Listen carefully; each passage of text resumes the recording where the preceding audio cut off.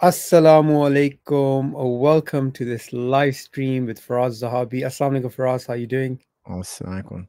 Very good. Thank you very much for having me. It's always good to have you, and I love how you make yourself so available for the dawah because I just messaged you a few days ago. I know you're super busy. What are you up to Mhm. nowadays? Just traveling for training camps and fights, and coming home to take care of training camps in Montreal as well. Lots of guys training, lots of guys competing. I'm in the gym twice a day when I'm not traveling, so I'm happy to be here in Montreal this weekend, and getting ready for competition. Okay, excellent. How do you keep yourself going? You do your reading, right? Hmm. You love your philosophy and your science, right? Hmm. You've got that going on. Yeah, You're a family man. That's yeah, very important to you. that's true. Then you have to keep fit yourself in terms of That's your own true. personal health. And I remember when we met, That is true. um, was it last year? And I remember you'd been fasting for like almost a day, and then you had very little to eat. And you have like explain your diet because it was like, Listen, I do everything to that makes the body have energy. Like I'm a big believer. I do cardio every day, twice a day. Not always twice a day, but I do a cardio after training. Like I feel cardiovascular system has to be on point. Nutrition has to be on point. I do a lot of intermittent fasting. I do a lot of reading. I do a lot of traveling. So when I'm traveling, I have my audiobooks, I have all my documentaries that I want to study. That's a passion for me. That's something it's not hard for me to do. It's just something I'm drawn to. So that's really almost leisure. My leisure time is that. And I have a regiment, I have a routine. I don't break my routine. And when I'm in traveling will throw me a curveball. But even now, like as I get older, I realize how important it is to stay on my routine, or else it it I become unable to be productive and functional. If I don't sleep the right time, if I don't train the right amount, if I don't eat right, it really derails me, especially when I'm traveling. And traveling can be tricky, because you're hungry, the food is not the right food, or you don't have you have to go through your routine, but we don't have the right equipment or training partners or whatnot. We have to do with what we have, but breaking the routine the least amount possible. Because the thing is, creating a routine can hurt at the beginning, but once you're in that routine, it's just normal. It's just easy. yeah, Fasting is easy. Working outs are easy. As long as you build a routine, after 3-4 weeks of doing something, it becomes more and more automatic. After 5-10 years, it's like you don't even think about it. So it's like brushing your teeth, right?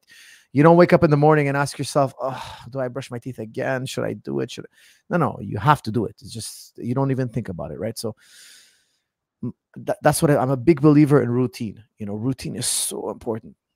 mm, I can imagine that. And also, it's about habit stacking because you Hmm. have to be able to do a bunch of things without actually thinking.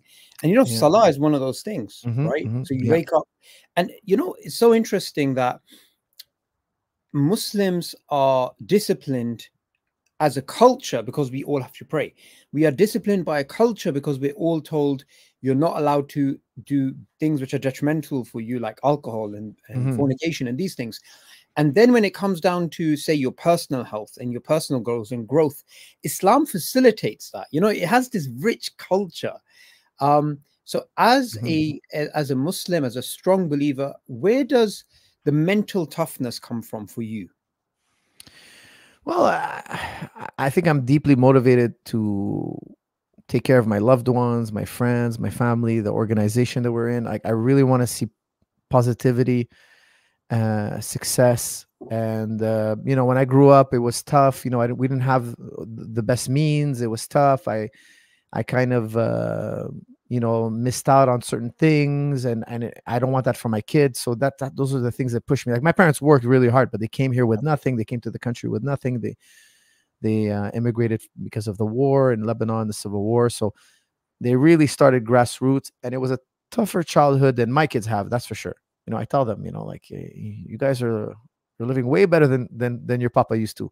We even have I mean, like my parents are really hardworking people. So after I saw what they did to build the next generation beneath them, I feel like I got to do the same thing. But I instill it in my kids. I say, look, your life is better than mine. I hope my grandkids is better than yours. And you Inshallah. just like, there's no cruise control. We got to build, build, build. And inshallah, one day, even we have people in head of state, and inshallah, they bring good to the world. Honestly, that's the ultimate goal eventually. Because how do people become heads of state? Well, they build a business, they build success.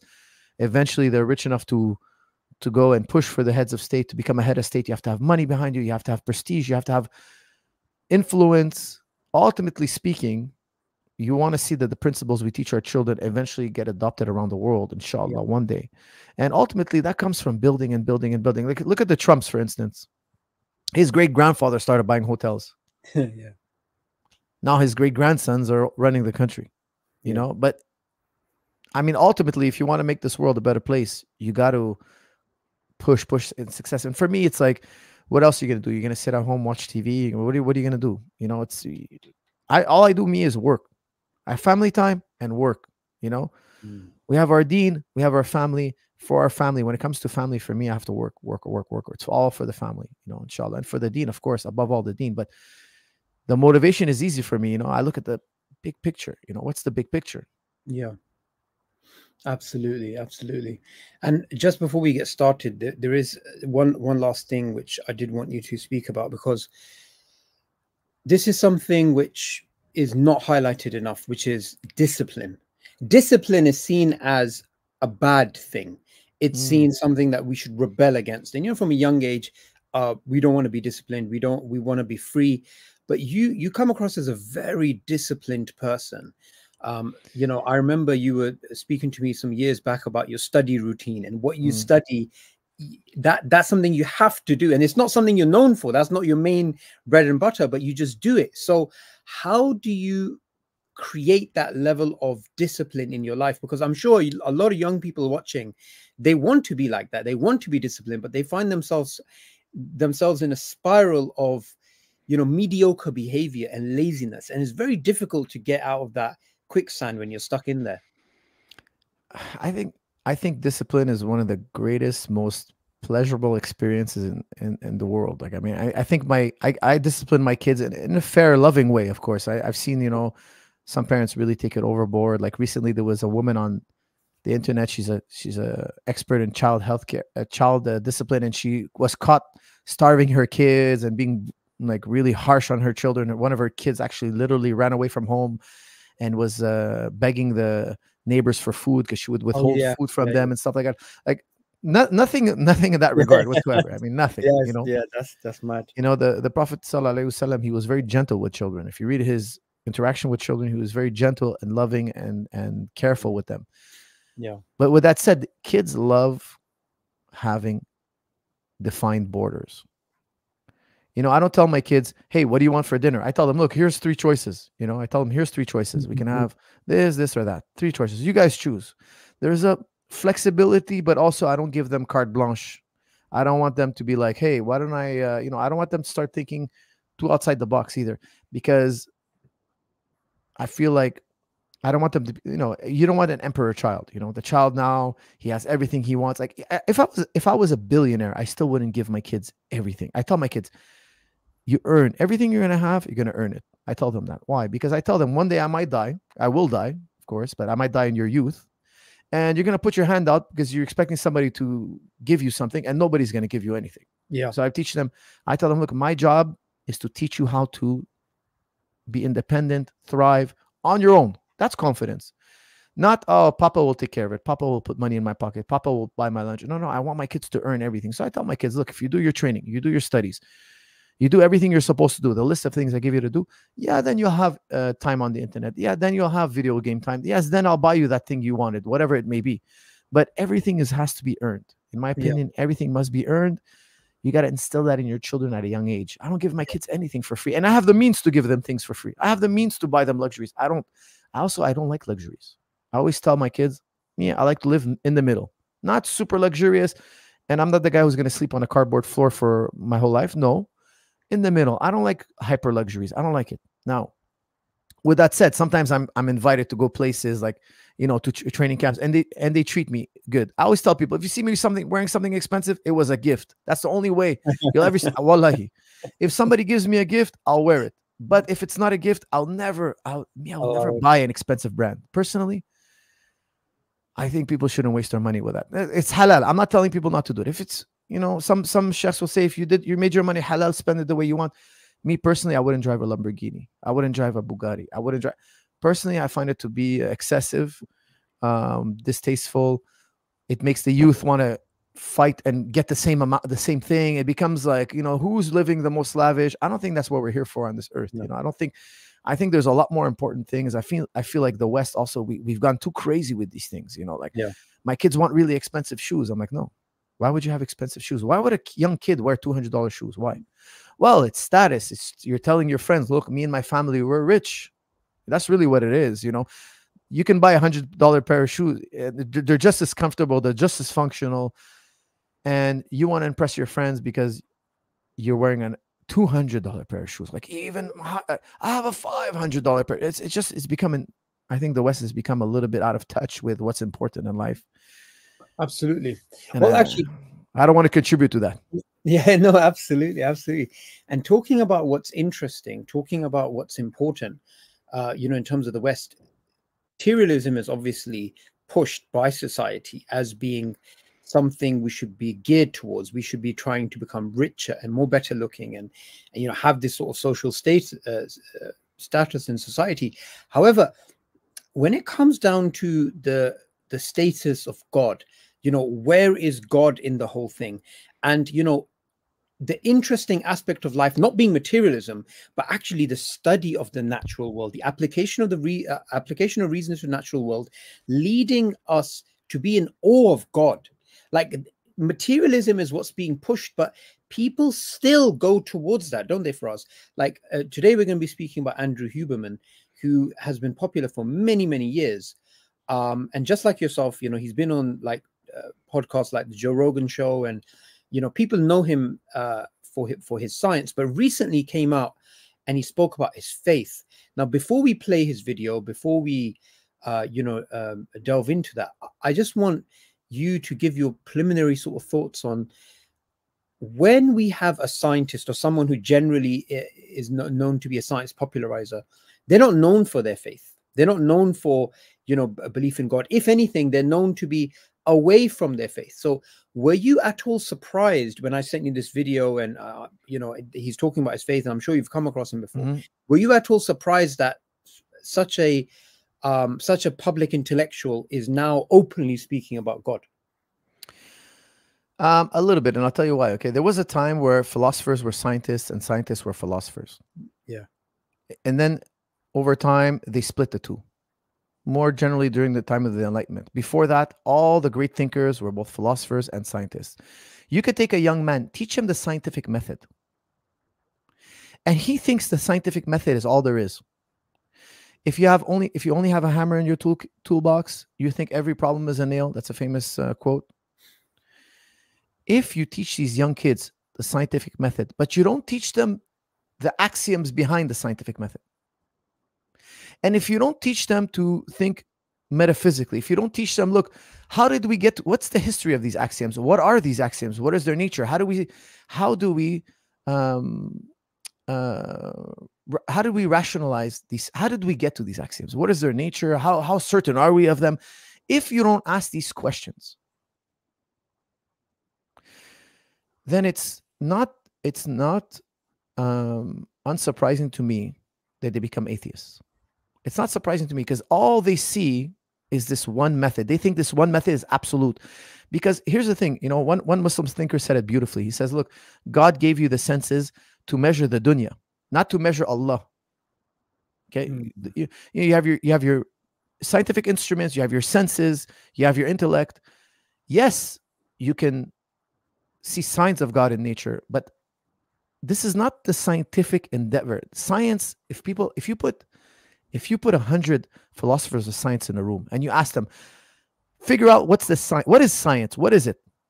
Get in there, talk about its axioms, figure out its origin. What is this thing we practice? They're going to come out and they're going to tell you science is the recognition of patterns and regularities in nature. That's it.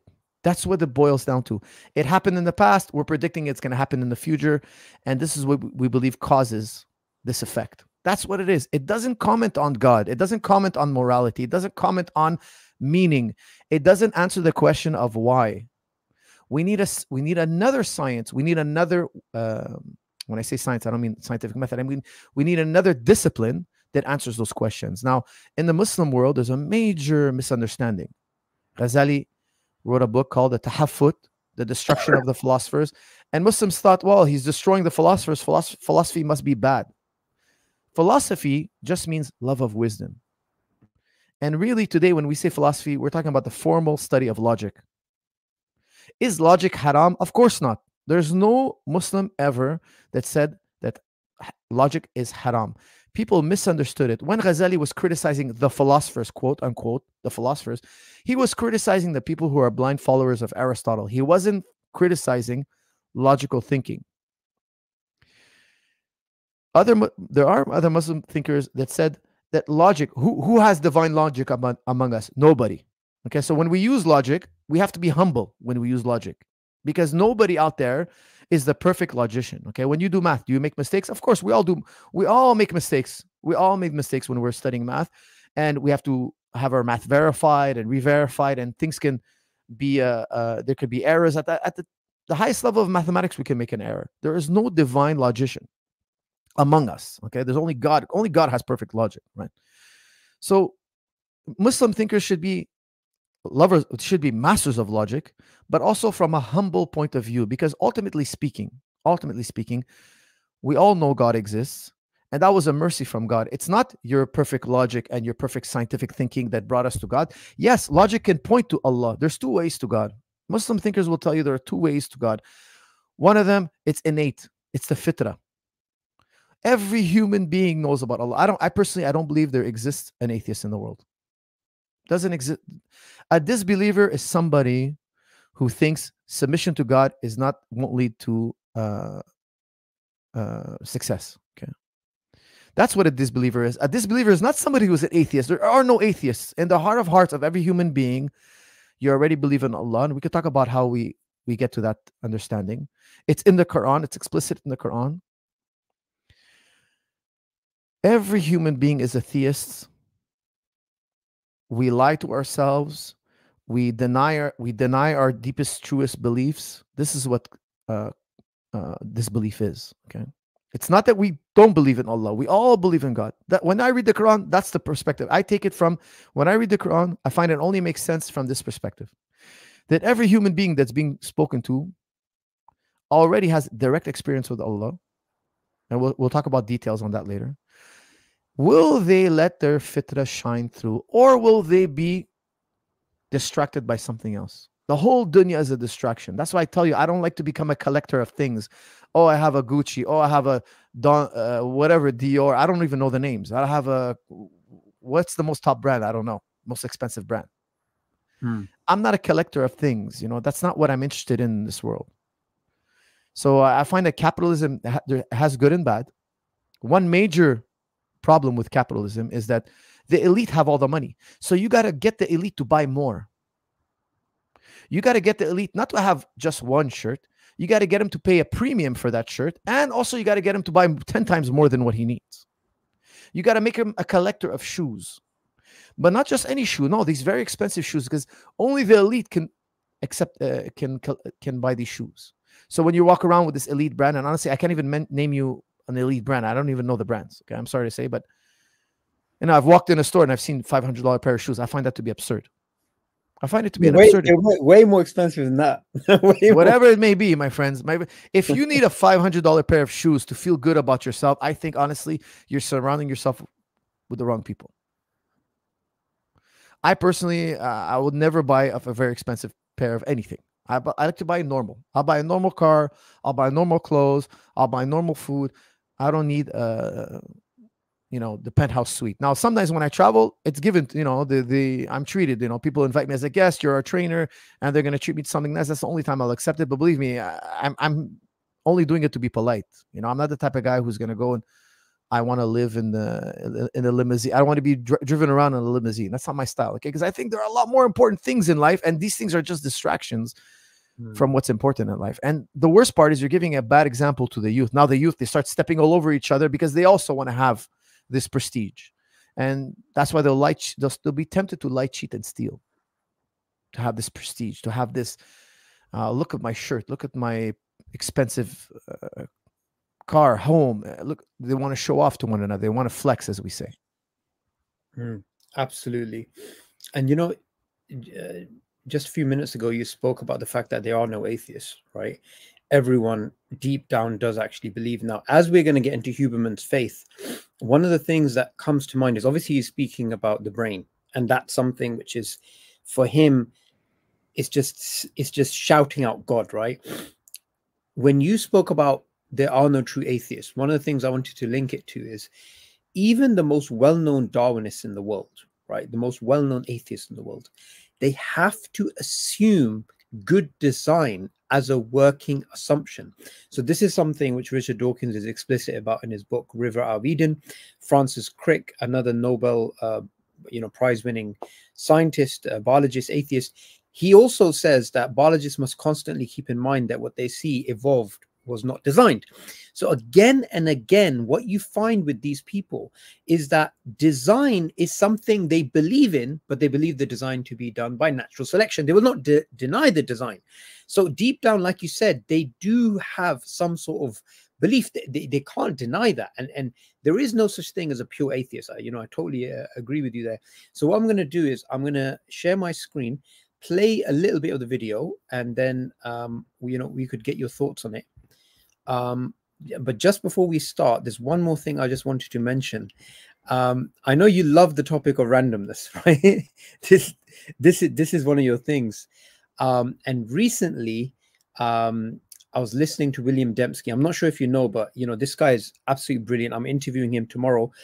He published a book with Cambridge University in 1996, 1998, The Design Inference, right? So one of the things that he does, and this will help us when we're analyzing what Huberman is saying, is he says that from a materialistic perspective, randomness is fundamental and design is something which emerges, right? But what he does is he inverts the problem. Mm-hmm. He actually says, no, it's patterns which are the default, and it's randomness which you have to prove if it's not something that you can detect, from a discernible pattern. This is my position, the latter one. Yeah, exactly. So he has this paper called Randomness by Design. And when you have that perspective, because you have to remember, it's not about empiricism. This is metaphysics, what Dembski is speaking about. He's speaking about you either start off with the idea that randomness is, it has to be proven, or randomness is the assumption, which is a materialistic perspective. Now, someone like Huberman, they clearly, when they're looking at, the biological systems, their brain is ready to detect patterns because of their metaphysical worldview. That's what's important. So as we play this video, that's one of the things that we're going to be highlighting. So I'll just play the video now. When you're talking about the brain and all the, I mean, you mentioned it last night, and this had me thinking. It's like, when you think how all that works, I have to take an aside and say, how could that happen in nature is without a creator? Yeah. So, well, here's the thing. I mean, we know that the programs, meaning genes, so genes, DNA, and there's DNA, then there's RNA, and then there's proteins. And proteins are the action end of the game, where they say, hey, like, grow over here, don't grow over there, become this kind of cell, dopamine cell or a serotonin cell. We know that those mechanisms are incredibly well conserved from mice to humans. Now, certain things happen in the human brain that you don't see in other species, like the elaboration of the parts of the brain that are involved in context and planning, especially. But the memory systems, the ones that control hormones, breathing, heart rate, they're very similar. Not exactly the same, but very similar. Okay. When you start to study and understand brain development, as I did, or neuroplasticity, or dopamine, you have to, meaning, I don't care if you're an atheist, agnostic, or believer in creator, you have to step back and just go, wow, wow. Now, then, of course, there's this difference among scientists as to who believes in God, who doesn't. I'll just go on record. I'm very comfortable saying I believe in God. I do. I think there are many things that science can explain. There are certain things science can't explain. But I'll even go a step further, which is that all the elements of science are entirely compatible with the idea of there being a God. And I'm not the first scientist to say this. I mean, Einstein believed in God. Carl Jung, one of the greatest psychologists ever, clearly believed in God. There are many atheist scientists. There are agnostic scientists who are just kind of like unsure, right? And, you know, for me, I'm in absolute awe of biology. It's just incredible that we're sitting here having this conversation. It's just, it's with language, that there are little sound waves that you're perceiving and understanding. I mean, it's just, and I think the brain represents the apex of incredible in terms of biology. Like the heart is interesting, the immune system is interesting, the liver is interesting, but the brain is unbelievable. Yeah. I mean, think about the number of different ways you can move your body compared to another species. Think about what you did today. Think about what I was attempting to do today, right? Yeah. Spectacular. Think about technology, these lights, the, you know, Tesla cars, spaceships. I mean, yeah, the internet. I mean, unbelievable. So what are your initial thoughts on what he's saying? I think belief in God or disbelief in God, because it's something we all know at the core of our being, we all know. And the denial or acceptance becomes psychology. He saw all this information, all these incredible happenstances, supposedly. And he's like, wait a second, this is way too sophisticated. And he had a humbling experience, and he discovered what we call the fitra. He understood that, look, like the Quran says, you came to life the first time, Allah is going to bring you back again to life the second time. Think about it for a second. You used to not exist. Yeah. And now you exist. You think Dawkins knows how you came to be? He has no idea. Listen, we got to be humble here. I like to study every world expert. I'm a big fan of knowledge. I'm deep in the rabbit hole. I could tell you, the way it came to be is far more complex than we can wrap our minds around. And the Quran says, Allah tells us, you were not a witness of your creation. You were not. There's going to be a lot of question marks. You're not going to know. Yeah. But science is the belief, and I'm telling you this as a philosopher of science, that the future will behave like the past. The Quran is constantly telling you, look at the cycles of night and day. We're seeing patterns and regularities, and it says it's a sign for people who think. I was once non-existent. I came into existence. I'm seeing things die around me. I know I will die. I'm going to go back to the starting point. Yeah. The Quran is telling you, like you rose the first time, we're going to bring you up the next time. But here, the Quran even goes further than that. The Quran tells you, when you sleep, Allah takes your soul. Now, in the highest levels of philosophy, we know that there is no differentiation between dream and awake. Now, this is a topic most people don't like to talk about, but here's the hard fact. Let me tell you a hard fact. We don't know the difference between awake and asleep. When you're sleeping, you think you're on a podcast and you had breakfast this morning, but that dream just started 1 second ago. And you have a history of your day. You thought you went to the gym and you wrestled and you wrote a book and you that's all. And in the dream, everybody's giving you consensus. Oh, there's a glass of water on the table. Yes, you have consensus. Guess what? We have dreams. All we know is we're jumping from one world to the other. And the Quran tells us this. Allah takes your soul. He shows you another world. Now, I'll tell you something. People try to differentiate between material stuff and mind. I don't. I differentiate, like the Quran says, seen and unseen. Things I saw on the outside and things I experienced within. This is a far more accurate description. But back to what we were saying about Huberman, because I don't want to go on a tangent here. I think he's humble enough to understand the miracle of existence. It's incredibly humbling. However, some people, in my opinion, have a psychological reaction, and they deny it, and instead they invoke another God. And this other God is nature. They're going to say, no, it's just all natural.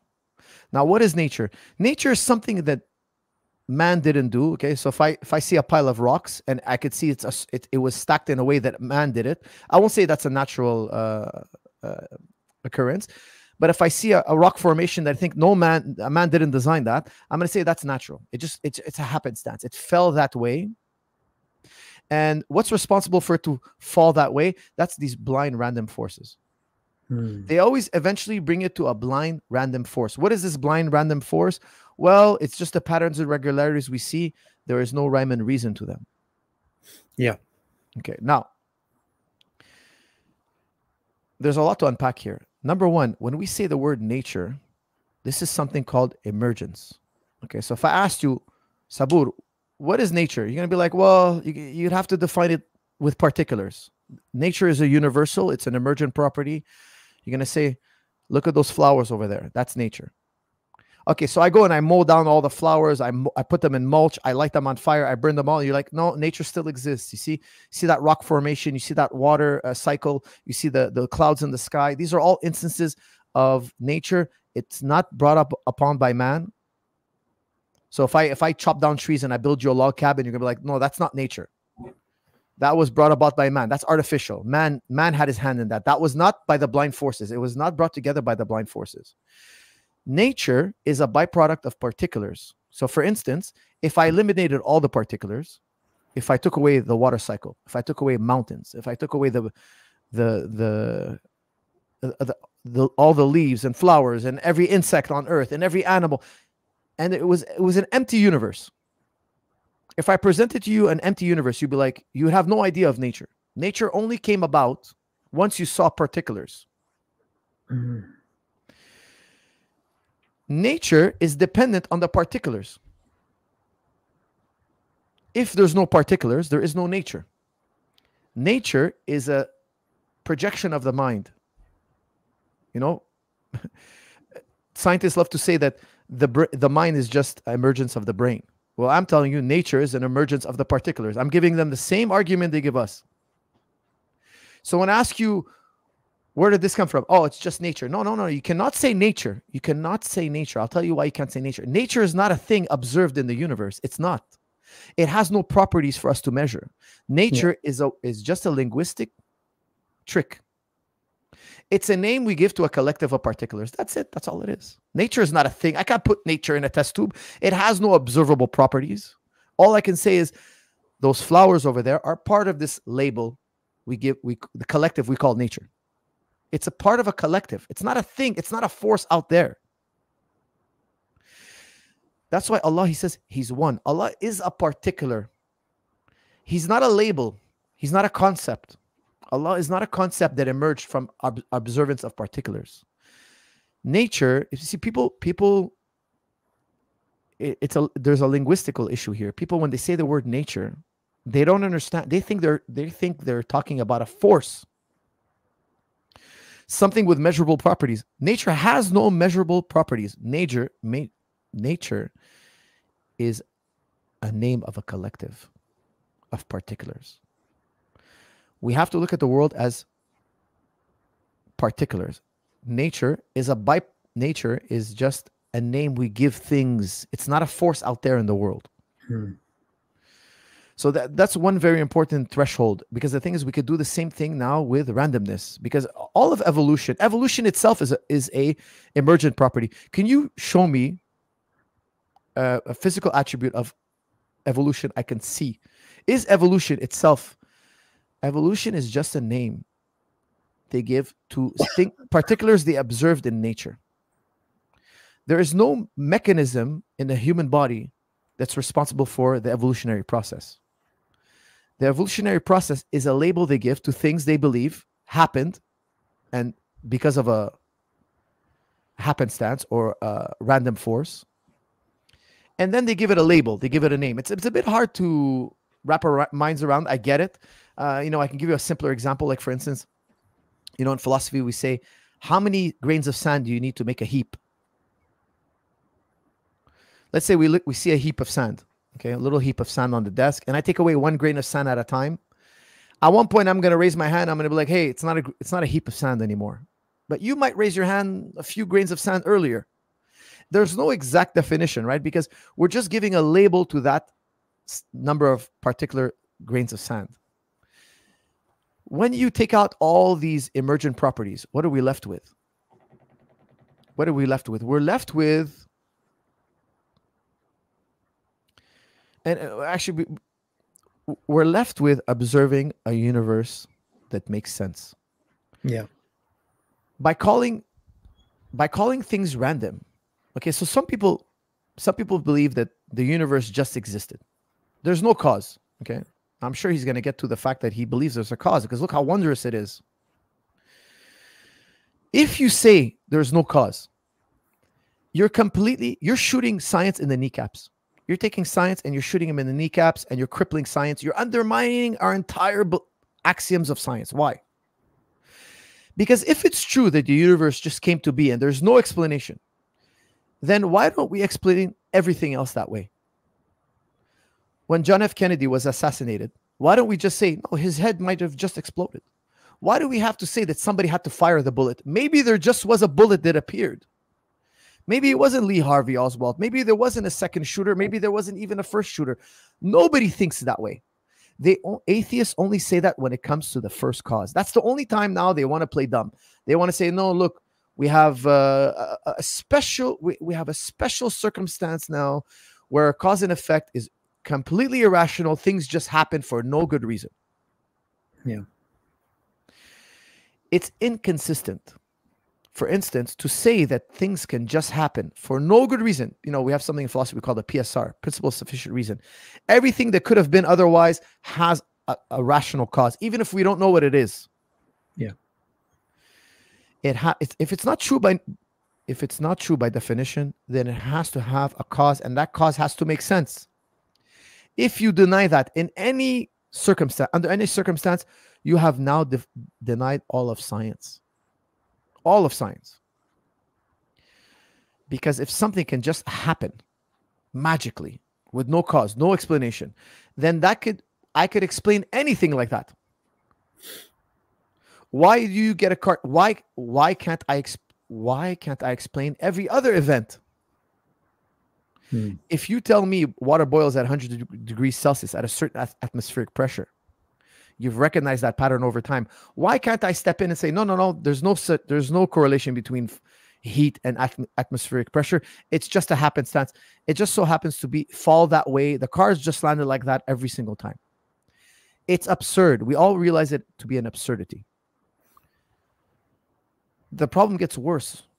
You see, Richard Dawkins, when he wrote his book, The Blind Watchmaker, he's trying to say, look, in a great number of universes, if you had a crazy amount of universes going on at the same time, you would find something that looked like a pocket watch, and you would mistakenly think there was a watchmaker.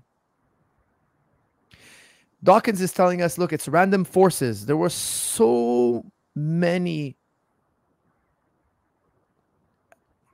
fluky configurations that it just so happened to land as a perfectly nice pocket watch. But you have to understand, there are countless causes, and it's been an infinite amount of time, and then these parts have been jumbled in so many ways that one day you're going to land on a perfect stopwatch, watch, and you're going to think there was a watchmaker. That's his argument in a nutshell. Okay, it's just a happenstance, but because the numbers are so astronomical, you can't fathom it. Now, here's where he goes really wrong.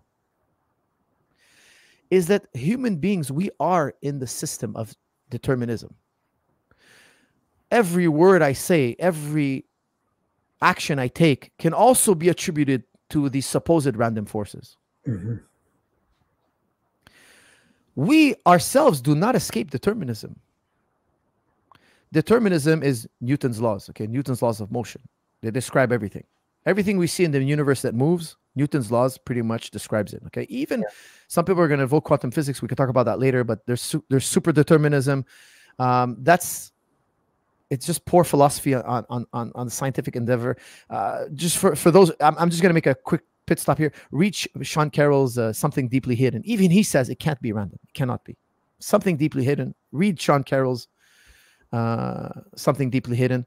Most scientists don't even know. Look, have you ever heard the saying, shut up and calculate? Have you ever heard that saying? No. When they were trying to understand what the wave function was, he's like, Feynman said, just shut up and calculate. It works. Let the philosophers handle why. Feynman famously said, "Shut up and calculate. The wave function works. It doesn't make sense. You can't have a counterclockwise spin and it be spinning clockwise at the same time. That defies a law of non-contradiction." Yeah. But he said, "Look, it works." Sean Carroll doesn't literally believe. When asked, does he literally believe it? He says no, but you can think about it that way, even though it's not literally true. This is a topic for another day, but one day they're going to land on super determinism, in my opinion. But that's another conversation for later or another day even. What I was telling you is we observe determinism. We are confident in determinism. All of science is based on determinism. One object collides into another. The three basic laws of motion explains, those three basic laws explain all action, even the very actions of my mouth right now. People have to understand this. In science, they're going to tell you, look, there are chemicals jostling around my brain. That's what's moving my tongue. And those chemicals are due to things in the past that happened before I even existed. Yeah. And the things pushing all the buttons and moving all the material, those are blind forces. Well, that would mean that our very conversation right now is a byproduct of blind forces. Yeah. Which is an impossibility. Because I'm having a first-person experience of rational thinking and thought. Are all the words coming out of my mouth right now just random noises? Or are you having an experience of reason and logic? If you're having an experience of reason and logic, then it wasn't blind forces. If we lived in a world where a God exists, you would expect to see morality, free will, logic. If we lived in a world of random forces, I would never know it. I would never know it. You know, it's something to really think about. It is. And while you were speaking, it reminded me of something you said previously, which is that scientists were in the past known as natural philosophers. So Newton, Einstein, Kepler, all these guys were known as natural philosophers. And science only branched out as a specialist field in the 20th century. So what you're speaking about here in terms of some of the proponents of atheism are people who are essentially doing philosophy using science. And you can't escape that. You will make metaphysical implications based upon your scientific findings. But I see you going back again and again on randomness. And why is that? Because fundamentally, that's going to be your starting point towards atheism or towards deism. So if you start with the paradigm that everything is random and patterns and design and intelligence are emergent properties, that's one paradigm. If you start off with a paradigm that actually there is no randomness, everything is determined, they are total patterns in the world, and for something to be random, it actually has to break these patterns. Now, Firas, I just want to highlight, and I want you to emphasize this point. This is not a point based upon empiricism.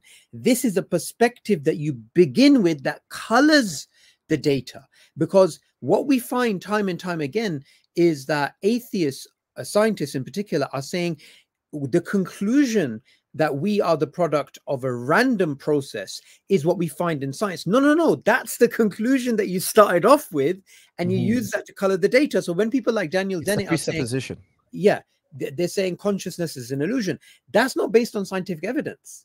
That's actually an assumption of monism. That's actually an assumption of materialism. So the assumptions you begin off with, and then the data is actually colored. Because I think for a lot of people, they don't understand empiricism will not lead you to change your metaphysical worldview.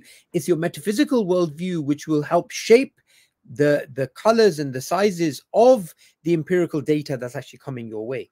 Can I ask you a question? If Daniel Dennett slipped and fell and broke his leg, and he was in agony, and he asked me to take him to the ambulance, call me an ambulance, please, get me to the hospital. And I told him, well, Daniel, it's all an illusion, the pain. We're not in a rush. It's just an illusion. Relax. There is no pain. Yeah. You're not in a critically vital situation. Don't worry, we'll take our time calling the ambulance. Would he see that as an illusion? He's completely wrong. Our conscious experience is what we're most certain of. We are most certain. We're having a first-hand experience. The Quran warns people this. The Quran, when people are put into the hellfire, people are told, look, this is for what you used to deny. You can't deny this no more. The first person experience, nobody falls down and breaks their leg and says, oh, this pain is an illusion. My intellect supersedes this situation. No, no, no, no. Pain and joy are known firsthand. That's what people don't understand, because we've been so molded by the scientific paradigm that we've forgotten there are the types of logic, and there are types of logic that are more certain than the scientific system. The scientific system is very sound, very important. We should never deny science. We should be lovers of science. But science is transient. It can change in the future. Now, I'll tell you something. What you were just talking about just a minute ago is what I call Copernicus all over again. When we're going to realize that we have it exactly backwards. It's design and then randomness is an emergent property. Not we have randomness and then design is an emergent property. It's backwards. They got it backwards. They're going to have a revolution again, maybe hopefully sooner than later. And they're going to realize, just like once we thought the sun goes around the earth, now we realize it's the earth going around the sun. We had a Copernican revolution. I call it Copernicus all over again. When they're going to realize they got it exactly backwards. They presuppose randomness, and then they think design is a emergent property. It's actually backwards. We have design and randomness is an emergent property. That's why we have the the God in the Quran says, I know what's behind you, what's in front of you. Meaning randomness is what blinds us from knowing the future. The future is knowable. Listen, the future is 100% knowable. It's not me that says that. Pierre Simon Laplace, Isaac Newton would agree with this. To say, look, we have the information we need now to know what's going to happen in the future. Determinism is a real thing. Now, they're telling you, because we don't have the divine power to calculate, we have to round off numbers. We cannot compute all these variables. We need the intellect of God to know. That's why when God says he knows, I believe it, because obviously he's God. He knows all the variables. He can round. He has a divine calculator, so to speak. Because if you round down numbers, when you make calculations, you get irrational numbers. You have to round them up. It's gonna slightly displace you're gonna have a compounding effect of error. Okay, so let's say I'm hitting billiard balls on the table, but I gotta round up the numbers. Eventually, I'm gonna get the answer wrong. Sooner or later, after your fourth or fifth shot, I'm gonna be a little bit wrong. Why? I had to round up the numbers. I don't have what Laplace called a divine calculator. I would need a divine calculator. I would need to know the infinite amount of variables there is. But if I had that information, the universe is clockwork. The universe is determined. Yeah. Now it's beyond our grasp, but the author of the Quran is telling you it's within his grasp. It makes total sense. The Quran makes total sense from this vantage point. Yes, there's design first, and then randomness is an emergent property. That's why I tell people I have no problem with evolution. I only have problem with them attributed to randomness. That's my only problem with evolution. Well, see, this is interesting because when it comes to biological evolution, without randomness, the ontological randomness that they claim exists, which they can't prove, which is not even a scientific question. It's not a scientific question. That's very important. It's a question for philosophers. Exactly. The entire worldview that they've built Darwinism, that they've built using Darwinism, using the blind evolutionary process, breaks apart, because now we are no longer accidental. Now we cannot say morality is a biological construct. We can't say any of these things. So you see, one of the reasons why secularism and atheism took off after Darwin is because people believe that finally he has freed the biological systems from being attributed to the divine, because we can now speak about random variations, later random mutations, and natural selection working on these, which is a non-random process working on a random process. So therefore, we can build an entire atheist genesis story using this. But as soon as you take out randomness, as soon as you say, sorry, you can't have randomness, you can't prove randomness, the entire power of the atheist Darwinist perspective disappears instantly, which is why one of the things which I remember is our first conversation, which was during COVID. the very first thing that you pointed out was this thing about randomness, because as soon as you show them there is no true randomness, then the entire power of the atheist evolutionary argument falls apart. In fact, we don't even need to use the word evolution. We could just say life processes, you know, the processual perspective, transmutation. Like, it doesn't really matter how you describe the processes of life. What actually matters is there ultimately intelligence behind it? Because one of the things which I've been researching recently, and this is because of the Dembski interview I have tomorrow, is how design is already part of the scientific enterprise, but they just deny that design when it comes to design which is non-material. So for example, one of the things which is very interesting is, for approximately 4 billion years, now this is what we have to keep in mind. We've been told that the evolutionary story is to go from simplicity to complexity. Yet we find that the simplest cell, which Darwin believed to be blob of, it's incredibly complex. It's incredibly complex. It's like a sophisticated automated city, not, you know, not Jello.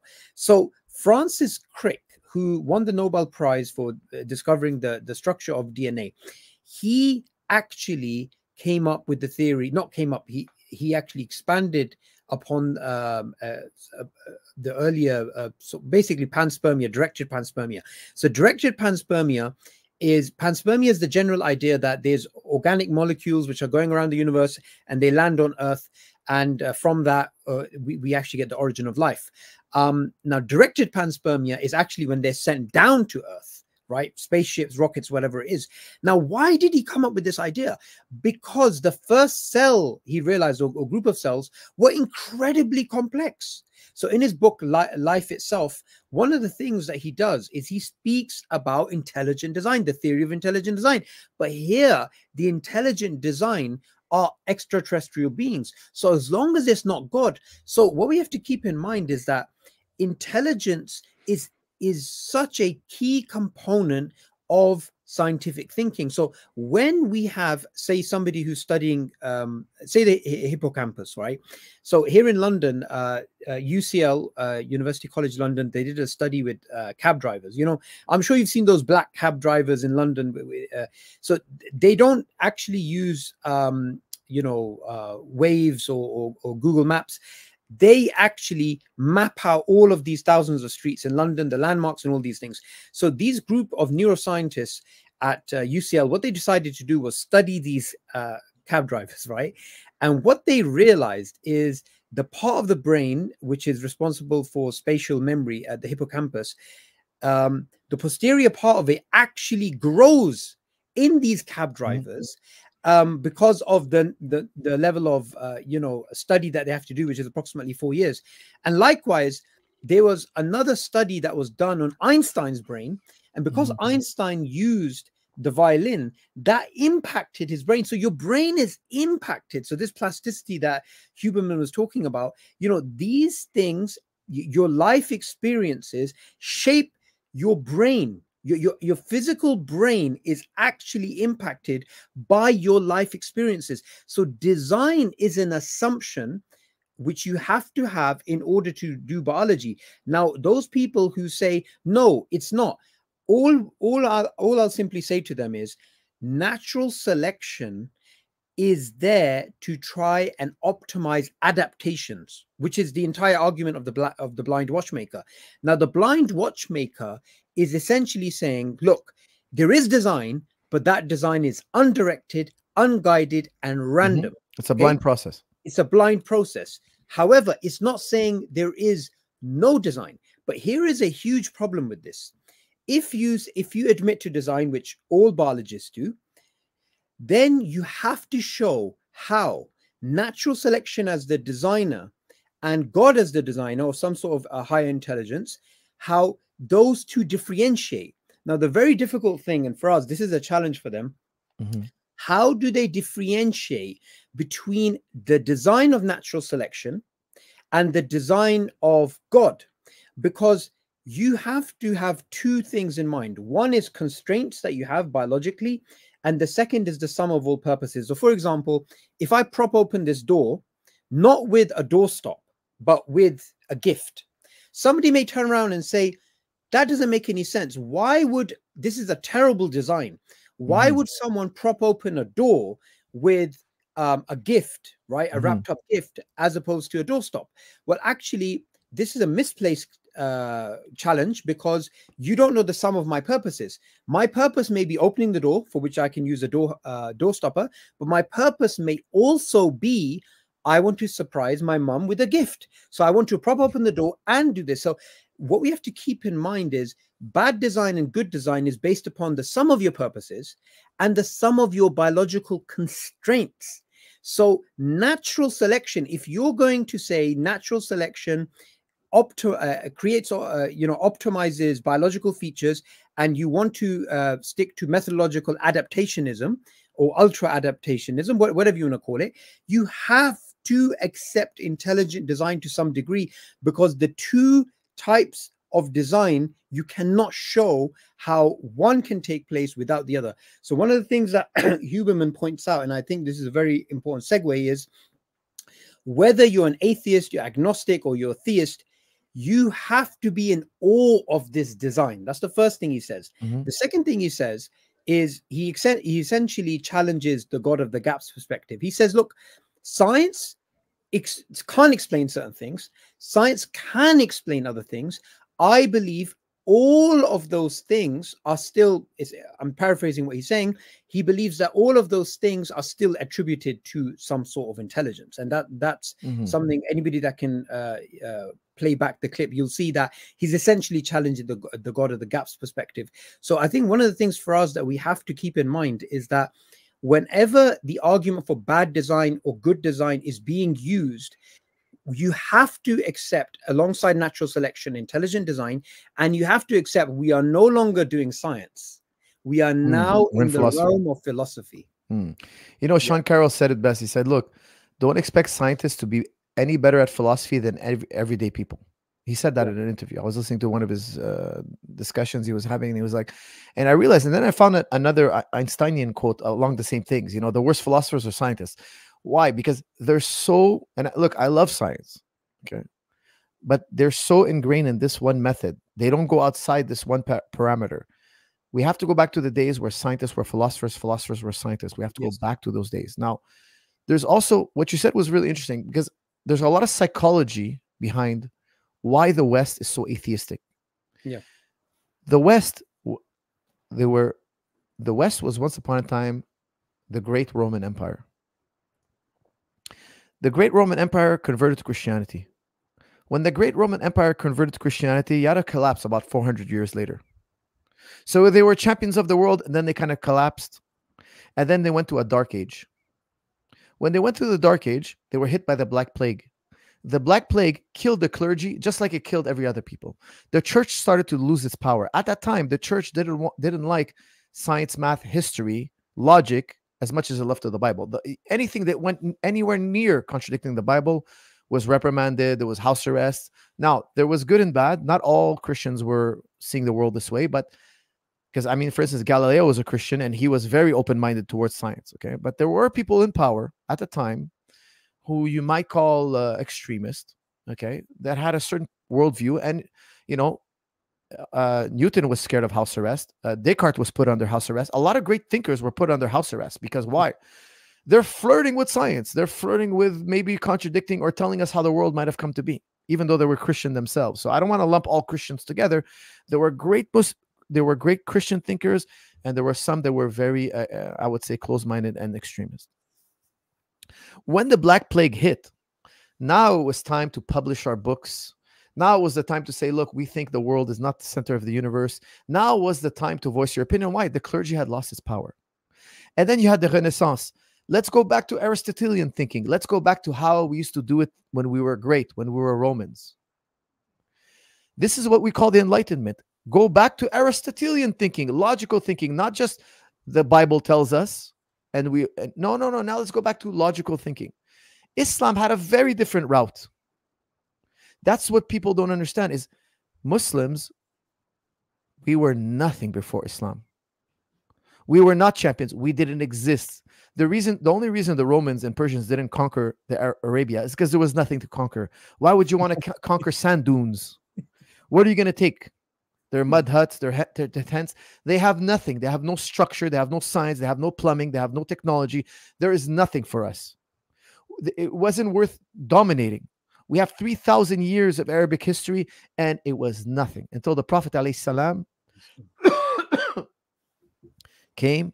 He civilized the Arabic world. He gave us a tax system. You can't have civilization without tax. He gave us laws.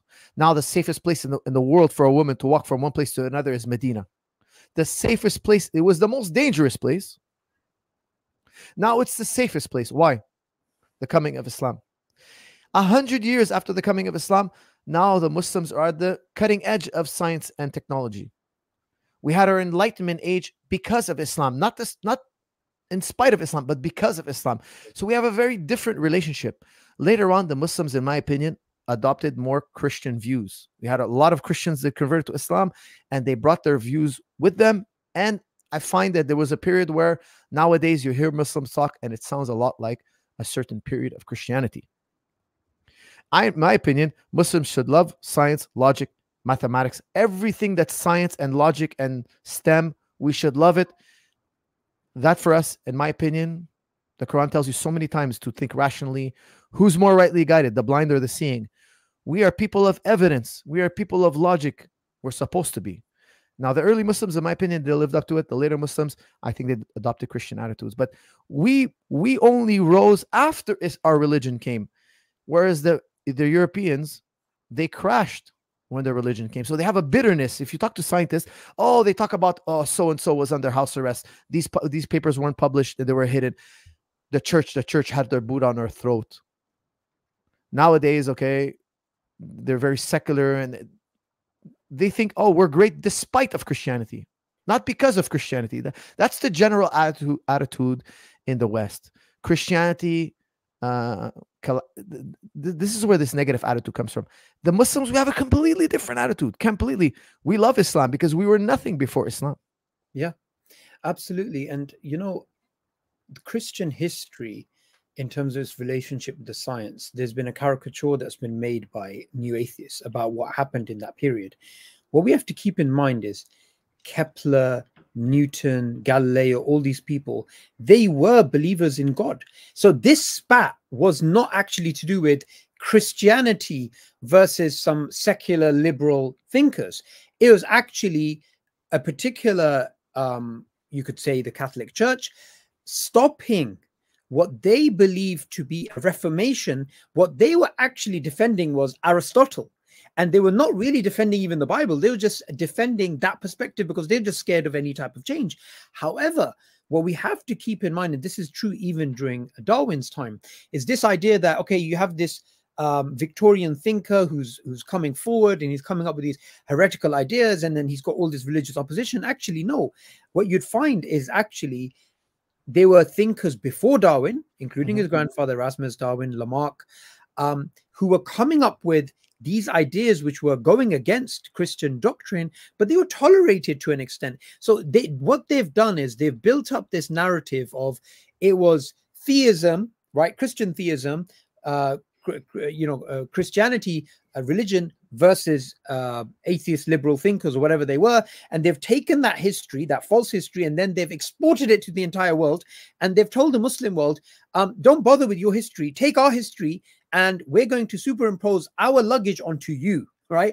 Our luggage onto you. So what happened with us is exactly what's going to happen with you. But what we have to understand is that anybody who looks at the historical record of Islam and science, it will see that Muslims were right at the cutting edge of science. And even though we've been, behind for many, many centuries, that intellectual tradition, just like Plato is celebrated, right? We should be celebrating, the early Muslims, and we should be writing books about them. And let me quote you Neil deGrasse Tyson. He says, the Muslims were the scientific golden age, and there was no age like it, nor before, nor after. Yes. Yes. You should see the hate comments he gets in that video. People are insulting him. He's asking people, why do you think we call it Arabic numerals? Why do you think all this three quarters of the stars in the sky have Arabic names?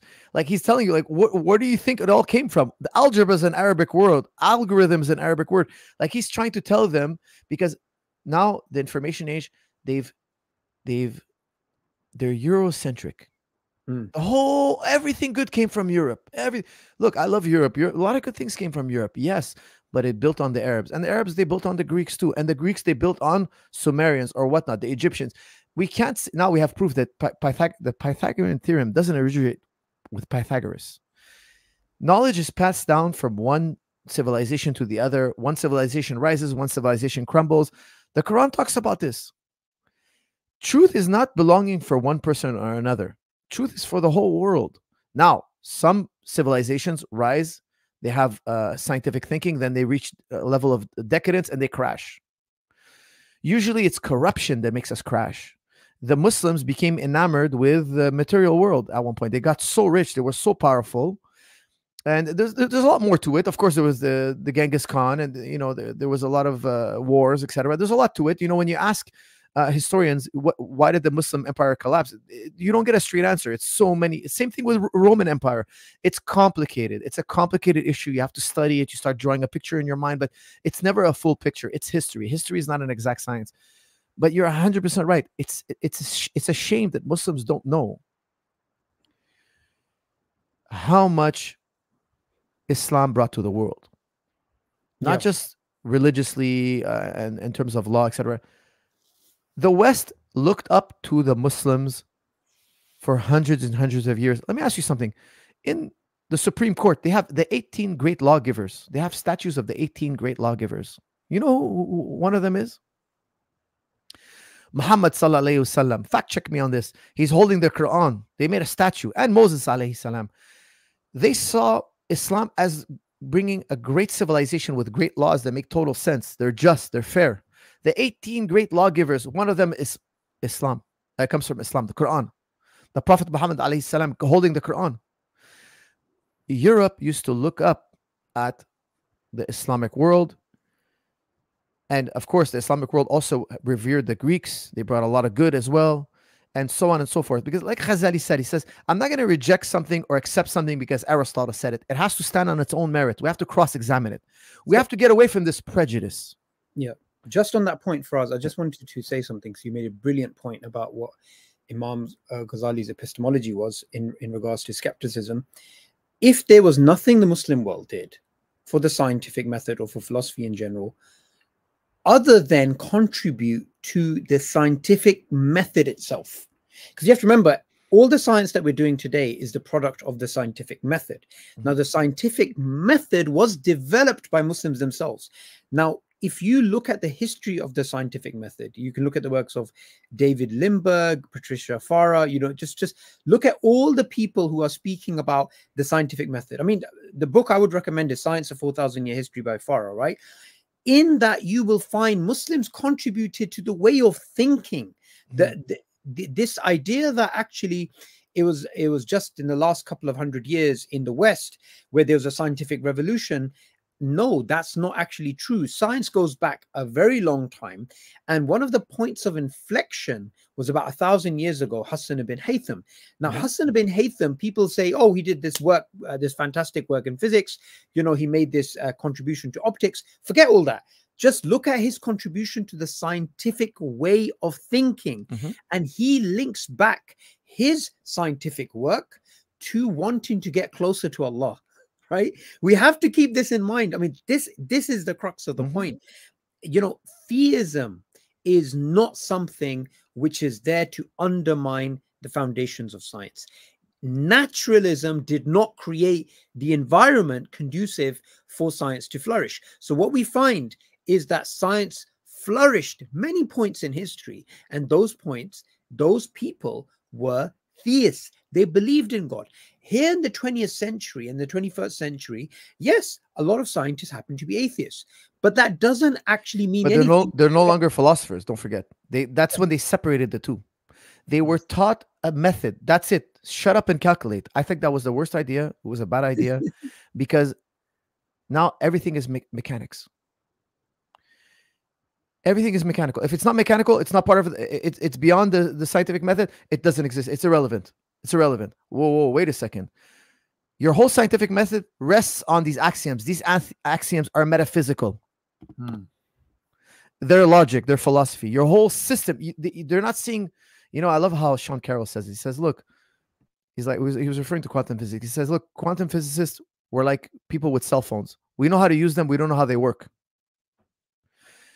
Science, you have to know how science works. We have to take you and we have to cross-examine the metaphysical principles behind them. They don't understand anything outside the scientific method itself. Now, the scientific method itself is not perfectly defined, but they understand the principles. Like, for instance, you mentioned Hassan ibn Haytham. He said, "See for yourself." Famously, it has to be repeatable. He gave you all the parameters of his experiment. He had a hypothesis, made an experiment, and he says, "Test it for yourself. See for yourself." He wrote famously, "It has to be repeatable. If it's not repeatable, I'll deny all my findings. If you can't repeat it, I'll deny all my findings." That's probably one of the most important pillars of the scientific method. Of course, you have control. You have all these other important elements. But why did they come up with these things? Because they used to be philosophers. They used to be thinkers. They used to think about epistemology. Now, you take out epistemology and just give them a method. Well, guess what? He thinks that method is the end-all, be-all of everything. That's why you have men like Daniel Dennett saying, your consciousness is an illusion. Okay, well, Mr. Dennett, how did you come to that conclusion? He used his mind, but his mind is an illusion, so your conclusion is an illusion. How could something that's illusionary come to a conclusion and it be true? It's a self-defeating position. They've completely shot themselves in the foot. Their reasons are absurd. Their conclusions are absurd. And if he ever fell down and broke his leg, I would tell him it's an illusion. He would tell me, no, this is not illusion. This pain is immediate. I feel it. I'm having a direct experience. Because he never studied philosophy at the highest levels. Berkeley said it best. He says, to be is to be perceived. If something is perceived, it exists. We can never deny this. If something has been perceived, I don't care if it's an optical illusion, it exists as an illusion. Things that don't exist are not perceived. If I perceive a mind, the mind exists. How it exists, now that's the next door we have to open. But to deny, it's incredible, because the one thing he denies, i.e. the mind, is the one thing philosophers are sure exists. It's actually one of the most certain things. His conclusions are backwards. Philosophers, we make fun of his book. He's led to so many logical absurdities. Just because he cannot explain the mind, he decided to do away with it. It's a common problem with scientific thinkers. They're so boxed into their thinking. They don't understand the epistemology behind scientific thinking. Scientific thinking is only to detect patterns. That's it. You detect patterns. When they try to interpret the whys, they shoot themselves in the foot. It's funny because I hear them say, there is no why. Then you're giving a why on why there's no why. Yes. It's, again, self-defeating position. We cannot hold true self-defeating positions. They're contradictory. We can never turn our backs on the principle of non-contradiction. If you do, you're also turning your back on science. Science is not true. Listen, it's so important. We can never do away with the law of non-contradiction. If we do, then science is not true. Science is one of the major axioms of science is the law of non-contradiction. If your scientific experiment contradicts my scientific experiment, one of them is wrong. Yeah. Or they're both wrong. They cannot both be right. That is a fundamental axiom of science. There's no scientist in the world that says, well, your results are your results. My results are my results. It's all relative. No, that flies in the face of science. Science is made to be as objective as possible. The more objective your experiments, the more scientific. I'm going to say that again, okay? The more objective your scientific experiment, the more scientific your experiment is. That's the whole point of science. Be as objective as possible. Take away subjectivity and relativism and all this stuff. How objective can we get? Yeah. How quantifiable can we get? That's what science is trying to do. But the thing is, they take it too far and they forget that subjectivity is also fundamental to our existence. It has its place. We cannot deny it. So every time they come in contact with something that's subjective, they do away with it. Absolutely. They just deny it because it doesn't fit. Yeah. It doesn't And I fit in love, their toolbox. absolutely. And I love the way you always bring it back to the fact that scientists can't escape philosophy. And when they don't have a background in philosophy and they take and they make philosophical assumptions and deductions based upon what they're saying, and they think it's scientific when it's actually not. And we have to understand in many fields, you will find that you will you simply cannot stay within the lane of science. You will eventually go into philosophy. So obviously cosmology is one example, quantum mechanics you mentioned. So when there's a scientist who's talking about okay, so there's different ways of interpreting quantum mechanics, relational ensemble, information theories, Copernican, many worlds, whatever it is. Okay, so now if you're going to make statements like logic breaks down at the quantum level, no, my friend. You're no longer doing science. You're actually doing philosophy, because for you to even make that assumption that you can actually talk about, say, the law of non-contradiction, that law of logic is broken down because of what you're observing, well, you right now are not doing empiricism. You are actually using your metaphysical understanding to try and challenge something that we cannot say is purely science. So, okay, fine, we can have that discussion if you believe the laws of logic break down at the quantum level. But what you cannot say is this is what science has concluded. So I think there's two things going on here. One is we have this pompous attitude of some scientists who say philosophy is useless, right? People like Lawrence Krauss, philosophy is dead.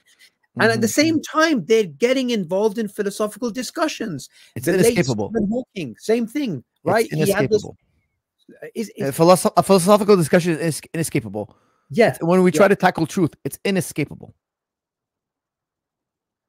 And what we find is if you don't admit that you're getting involved in ontological discussions about epistemology and these metaphysical discussions, you will do it badly.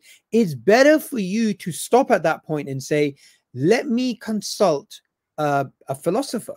And now someone may say, wait a minute, why do we need these navel gazing philosophers when we're scientists and we've done the experiments, we've done this, we've done that? Well, it's because if you're a scientist and you're studying bacteria, you're staring at them through the microscope and you're studying them.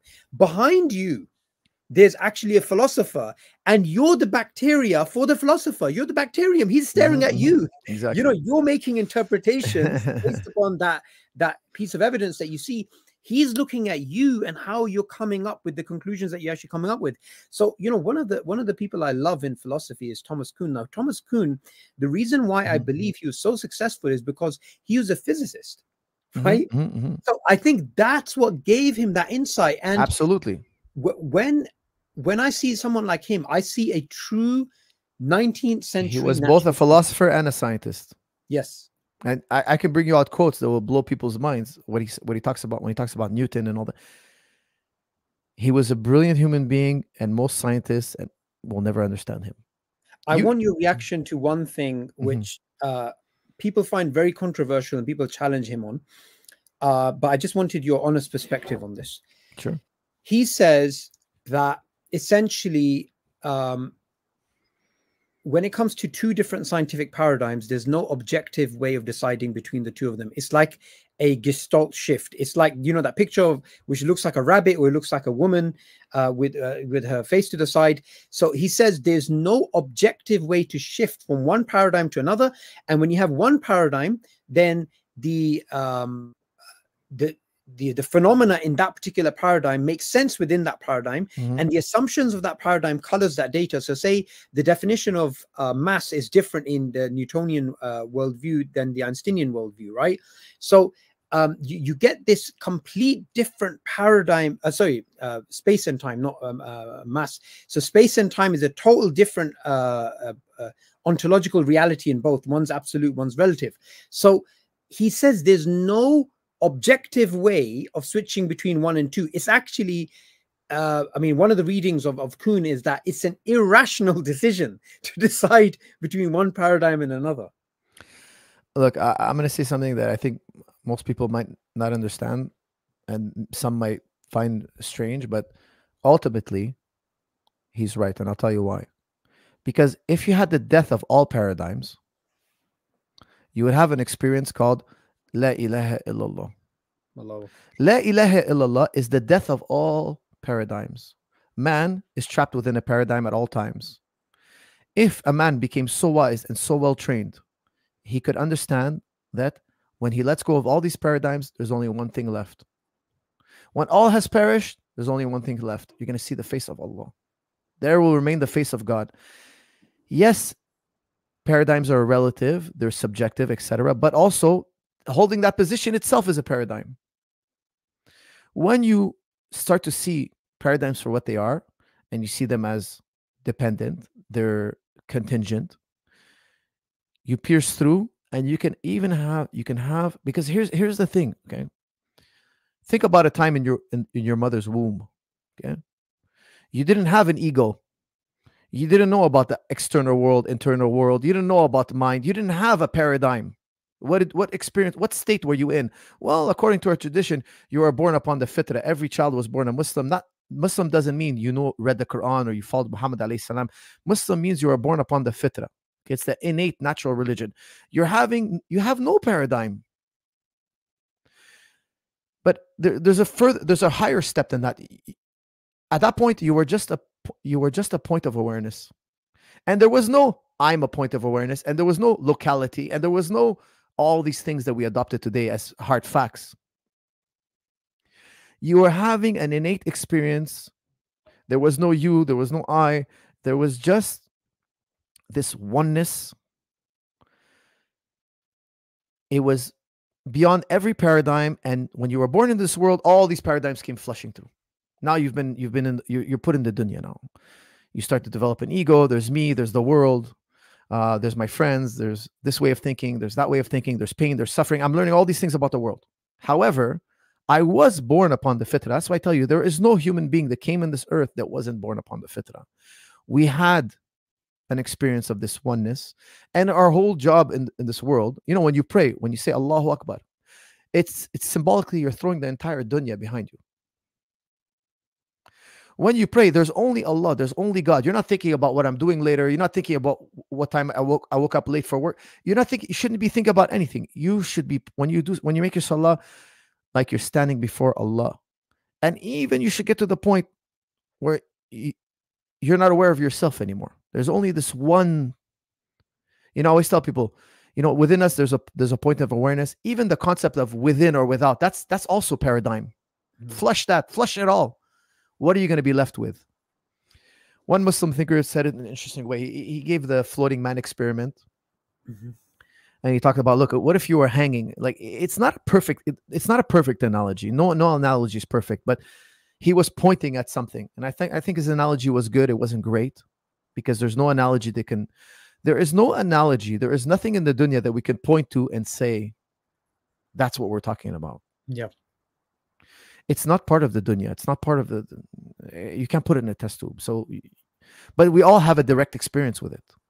I know it kind of sounds weird, but try to think about the state you were in before you were in the dunya.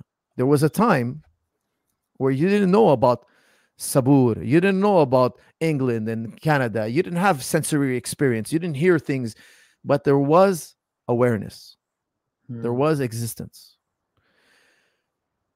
You have to cut through all the paradigms, all the emergence. What are you going to find, do you think? There's still going to be the one. Okay, that's why one Muslim thinker put it that way. It's like, imagine you were hanging. Imagine you had no sensory experience.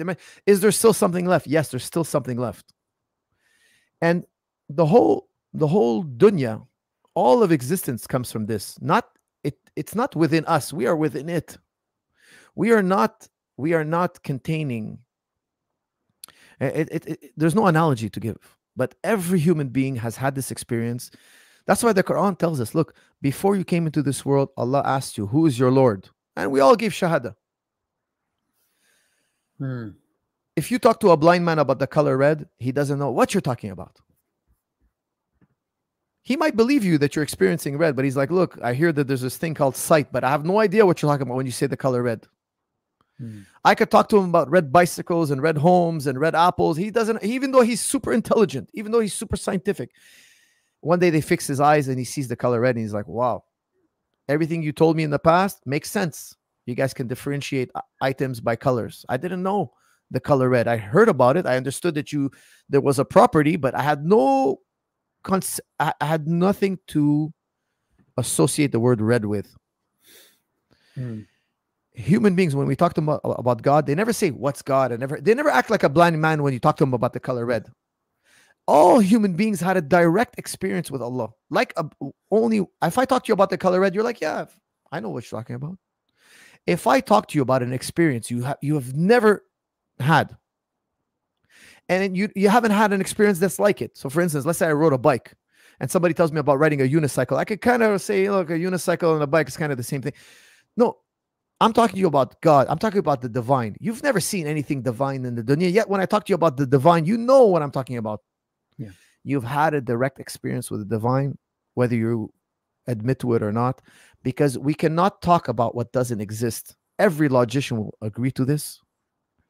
I always tell people, look, yes, Santa Claus doesn't exist. Nobody believes in Santa Claus, but all the things that make up Santa Claus, we've talked about this in the past. All the properties of Santa Claus exist.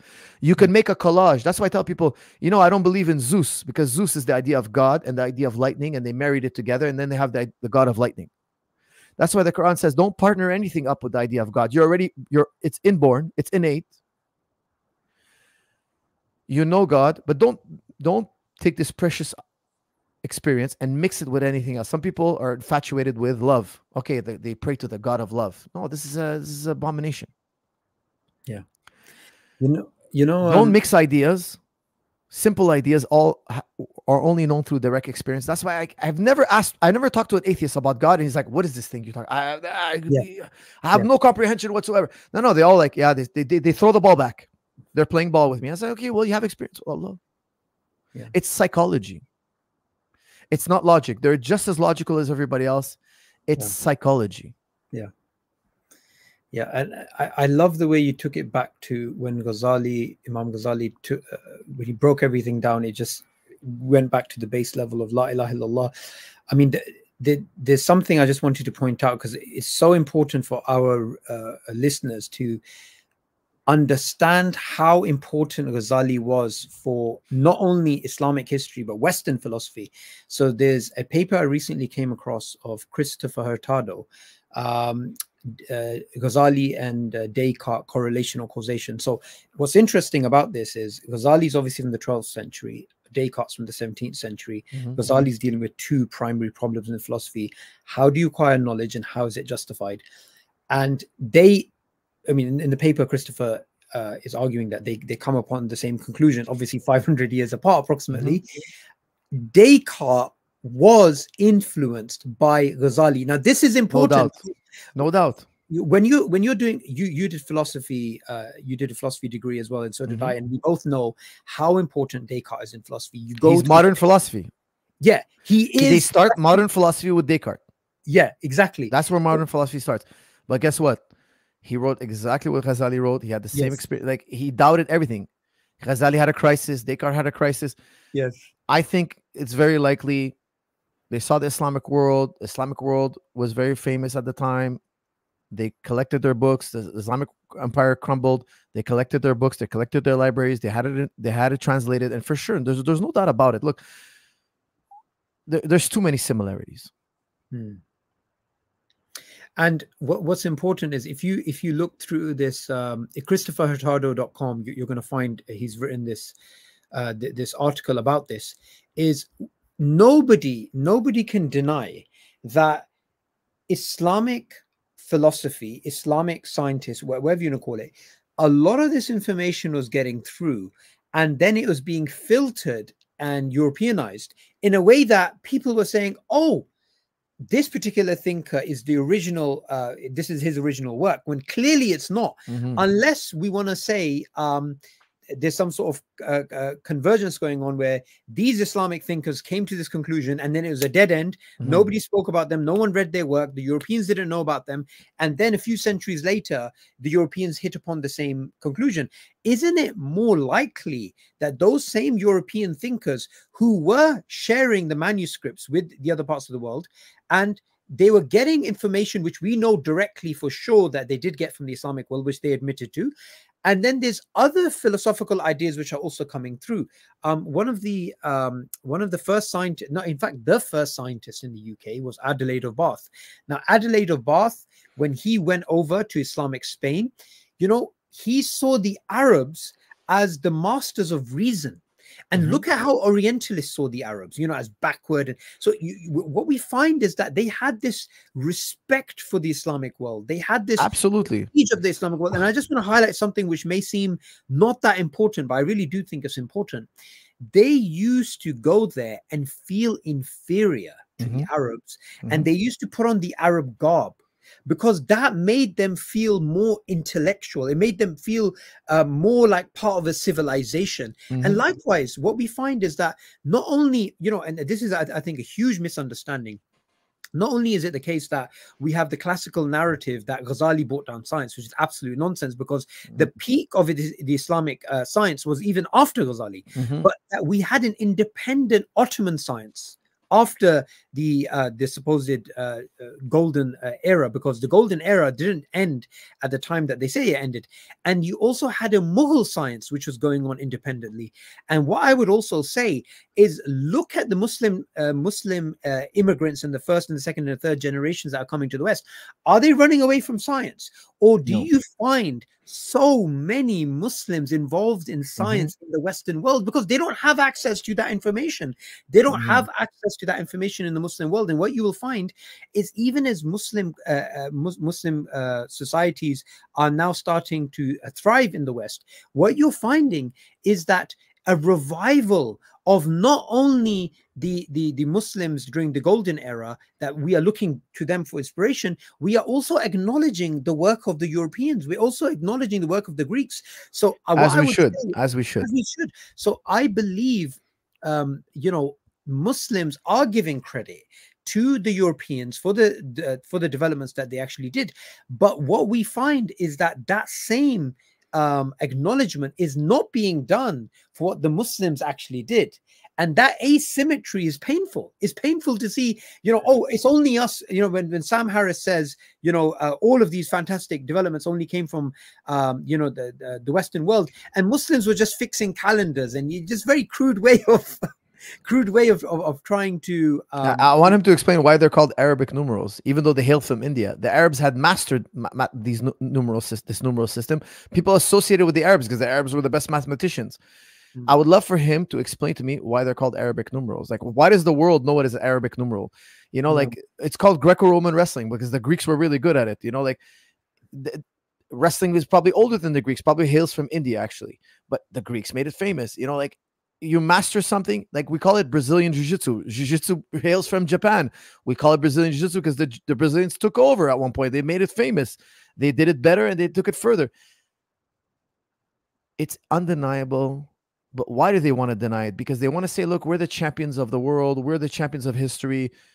And I find it absurd. And the thing is, I would say even Muslims sometimes have a bad attitude towards the Greeks. Oh, no, don't listen to anything the Greeks says. No, the Greeks had a lot of good things to say. They had a lot of bad things to say, but also a lot of good things to say. We take the good, we leave the bad. That's it.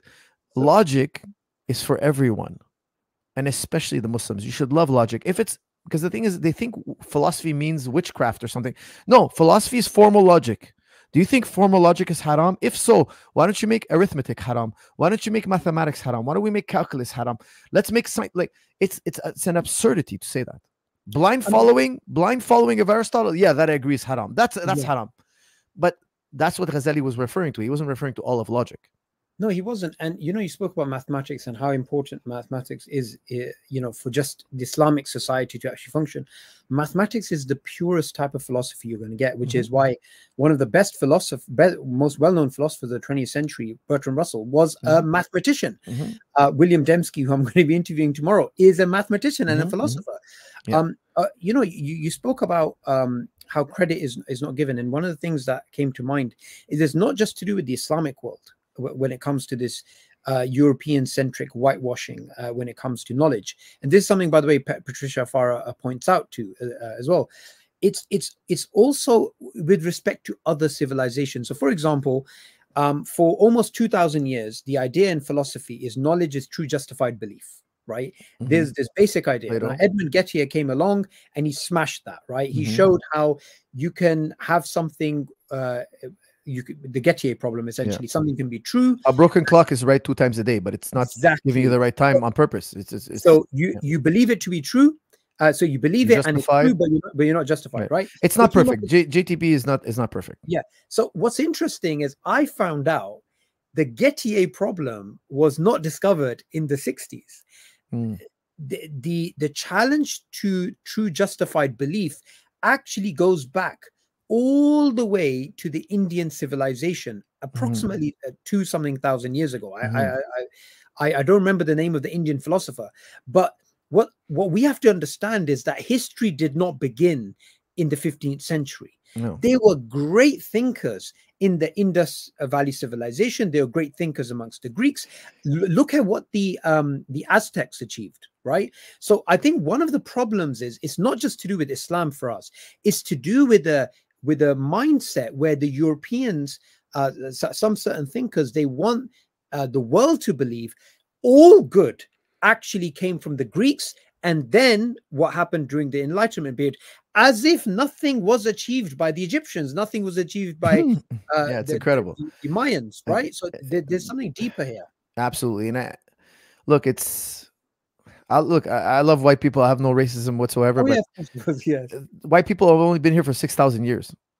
The white people have been here for only 6,000 years. Now, I know human history hasn't been recorded that long, but we can't say innovation started 6,000 years ago. Like, human beings have been building civilizations for longer than that. Okay, we have innovations. We have, the past is hazy. Yes, it's not that easy to figure out, but there was a lot of great thinkers in the past, and they were not all white Europeans. Now, there's a really good book called Guns, Germs, and Steel that kind of explains why Europe had such success. And because there's actually a really interesting documentary on his book. He actually goes to New Guinea, and he's like, in the New Guinean environment, I wouldn't last one day. He was a white European, and he's like, but these guys have innovated so much. They've innovated so many techniques and tools to live in this environment. They were brilliant. But he's saying he noticed that they spend about 10 hours a day just gathering the calories they need to stay alive. So he realized that, hey, Europe had farming, Europe has beasts of burden. He relates it to Guns, Germs, and Steel also at the end. They landed in a place where calories were more abundant. Certain cultures had to work 10, 12 hours. Greeks also had slavery. Scholars say, because they had slaves, they could sit around and think. They didn't have to go till the soil 8 hours a day, 12 hours a day. They had a slave system. If it wasn't for their slave system, fertile lands, etc., they wouldn't have reached this. They wouldn't have had the leisure time to study philosophy, math, history, science, etc. Yeah. So there's so much involved to success. Now, the Arabs were successful, the Asians were successful, the whites were successful, the Africans were successful at a certain point. But it has a lot to do with our environment. The Quran tells us God chooses who's going to be the next successor, who's going to be the next rising civilization. Go out in the land and see all the civilizations that rise and fall. There's reasons why they rise, and there's reasons why they fall. Europe is having its day in the sun. How long will it last? Time will tell. It's very interesting you say that. And just before I go back to the Huberman clip, there's one point I wanted to point out about this. You spoke about environmental influence, right? This was, a clear example of this is what happened with Alfred Russel Wallace. So Alfred Russel Wallace was younger than Darwin. And at the time, just before the publication of The Origin of Species, he actually came up with a natural selection as a mechanism before Darwin went public. And then they presented it in 1858 at the Royal Society. So they did this together. Now, this is linked to, environment and how human beings can act in a certain environment. Now, what happened was, natural selection being the explanation for biological systems, for life, for all of life, essentially, was something being pushed by Wallace and Darwin. And this is why it was known as Wallace and Darwin's theory. Now, what happened was Alfred Russel Wallace committed intellectual apostasy of natural selection because of what you're saying, because he noted if you take somebody from South America, you take somebody in an environment in which they're basically just surviving, they just don't have time to do anything except survive. Those people who he interacted with, once those people, he said, are brought over here to the UK, they study in Cambridge, they're just as smart as us. So what happened with him is he started to doubt the efficacy of natural selection as an explanation. So what he did is he said natural selection cannot explain the human mind. Now Darwin, and this is really fantastic. Michael Shermer, who's a well-known skeptic, he actually did his PhD on Alfred Russel Wallace, right? I mean, he in one of his lectures he talks about this, and there's not a lot of information, so he's a credible authority on Alfred Russel Wallace. And Darwin said to him, "Don't murder our child. Like, we're both here talking about natural selection, and now you've committed this intellectual apostasy." A lot of people don't know he started to refer to some form of higher intelligence, some non-material source for the human mind. Why did this happen? This happened because he believed the human mind of somebody in South America is just as intelligent as the human mind of someone in Europe. Why is that a problem for natural selection? Because you are only supposed to be as cognitively optimized as required by your environment for survival and reproduction. So why is it that you take someone in South America who's just supposed to be in a hunter-gatherer society and they have the cognitive ability of a graduate of Cambridge? That is an anomaly for evolutionists to try and explain, for Darwinists to try and explain. So, you know, this thing is linked to the Eurocentric view of history. Even at the apex of the European intellectual conquest of the world, the 19th century and the early 20th century, because Alfred Russel Wallace lived up till 1909, I believe. What do we find? We find that actually these great European thinkers, Alfred Russel Wallace was referred to as the last great Victorian or whatever he was, they even realized this is not true. We are not the best. And, you know, Darwin, I'm not sure if you know about this, but Darwin believed Caucasians to be the highest evolved. Yeah. And he believed, now this is really interesting. This is really, really interesting. He wrote this in The Descent of Man. There's a few other places he refers to this as well, that he believes the English to be the best amongst the Caucasians from an evolutionary perspective. And here's his justification: because they are the best at colonization. They know how to get the best out of other human beings. So what we have to realize is there's a lot of psychology involved when it comes to Darwinism. There's a lot of European-centric whitewashing of history when it comes to science in general. So when me and you, Firas, when we're talking about, say, faith and philosophy, we can't dissect that in a clean way away from history and psychology, because there's a lot of those things which are playing into these types of discussions. Because look, at the end of the day, human beings are human beings. We're dealing with people that want to say we are the greatest civilization that's ever existed. And one of the lessons from the Quran that we get is that, you know, civilizations, they come and go. You know, Allah says that he knows who came before you, who will come after you. You know, and there are people in the past who used to build into, stone valleys. They used to build, high-rise buildings. They used to have all these sophisticated things. And where are they today? You know, I was talking to somebody who's, a really keen, avid reader of history. And he's talking to me about some empire. I've forgotten the name, and it was supposed to be a huge empire going back some, I think even before the Romans. And I said, I've never heard of it. And he was so shocked. And it just made me think as well. They were empires which were huge in the past. And today we don't even know about them. So, you know, me and you, Firas, we are just at a point in history in 2023, 500 years from now, people are not going to be remembering the Western civilization. The Western civilization will just be another blip. It could be from Latin America, could be from Africa, could be from Asia, could be from any part of the world. Yeah, exactly. They think that, you know, I don't know if you're familiar. Well, I'm sure you're familiar with Abraham Maslow's hierarchy of needs. Yes. But, you know, he rewrote it after. Yes. Because so you have, shelter, warmth, water, food. Then you have security. Then you need to excel in your society. You need to be an important member of society. Then self-actualization. Self-actualization is like, if you have the ability to become a black belt, you did it. If you have the ability to become a PhD in mathematics, you actualized all your potential. He rewrote his pyramid later. Yeah. He said it's not satisfactory. He said you need self-transcendence. What's the point of being the greatest civilization if we're just going to die in the earth? You got so enamored with your success. You became so about yourself. You became the Pharaoh. That's why the story of Pharaoh is so important in the Quran. He became so enamored with himself. He's so great. He's so amazing. Then he gets buried in the sea. This is a gift from God. Be grateful.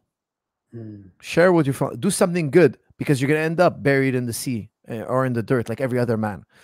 But they became so enamored with themselves. It's pride. That's why pride is a sin.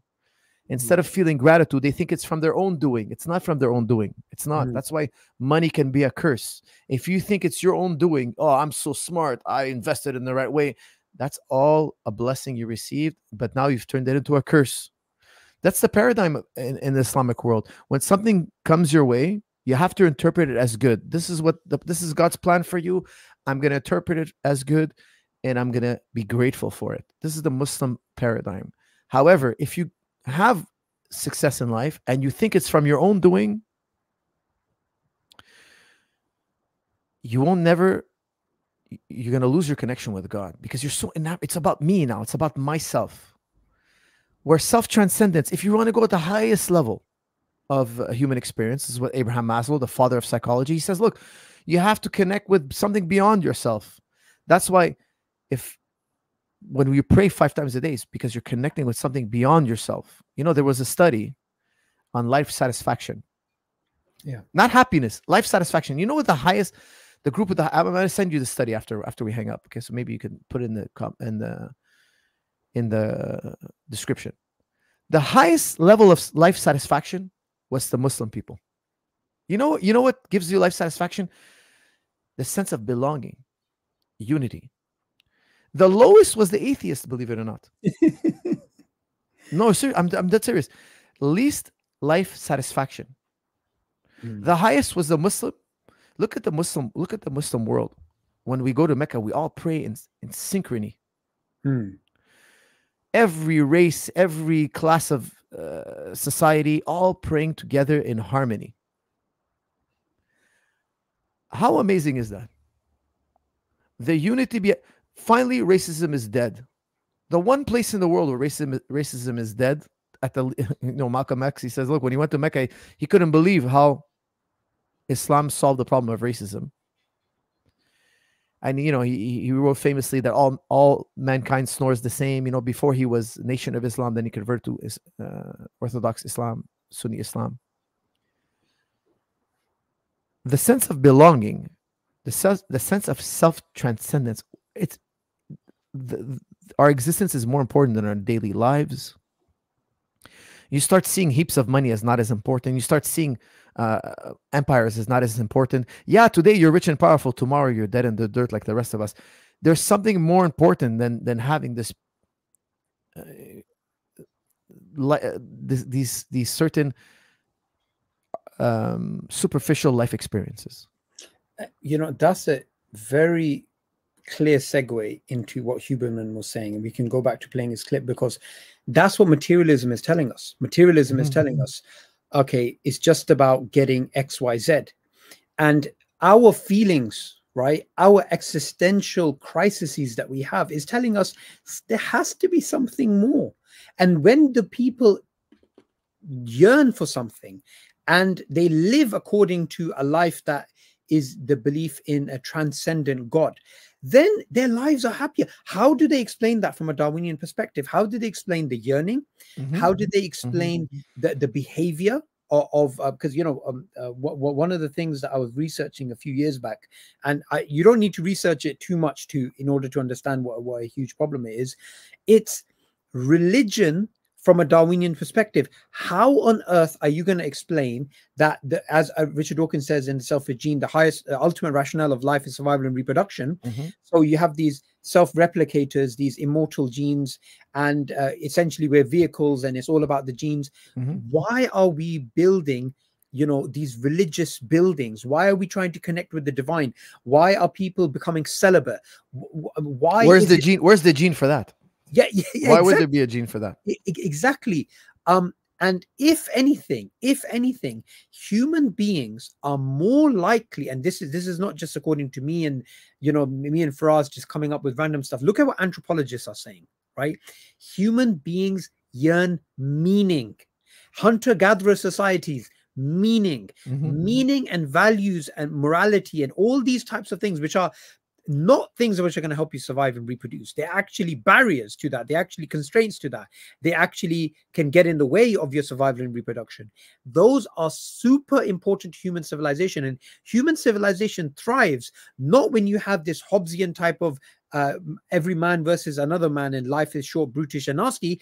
It's actually when people cooperate, when they live in a symbiotic way, when they live in a way that's self-sacrificial.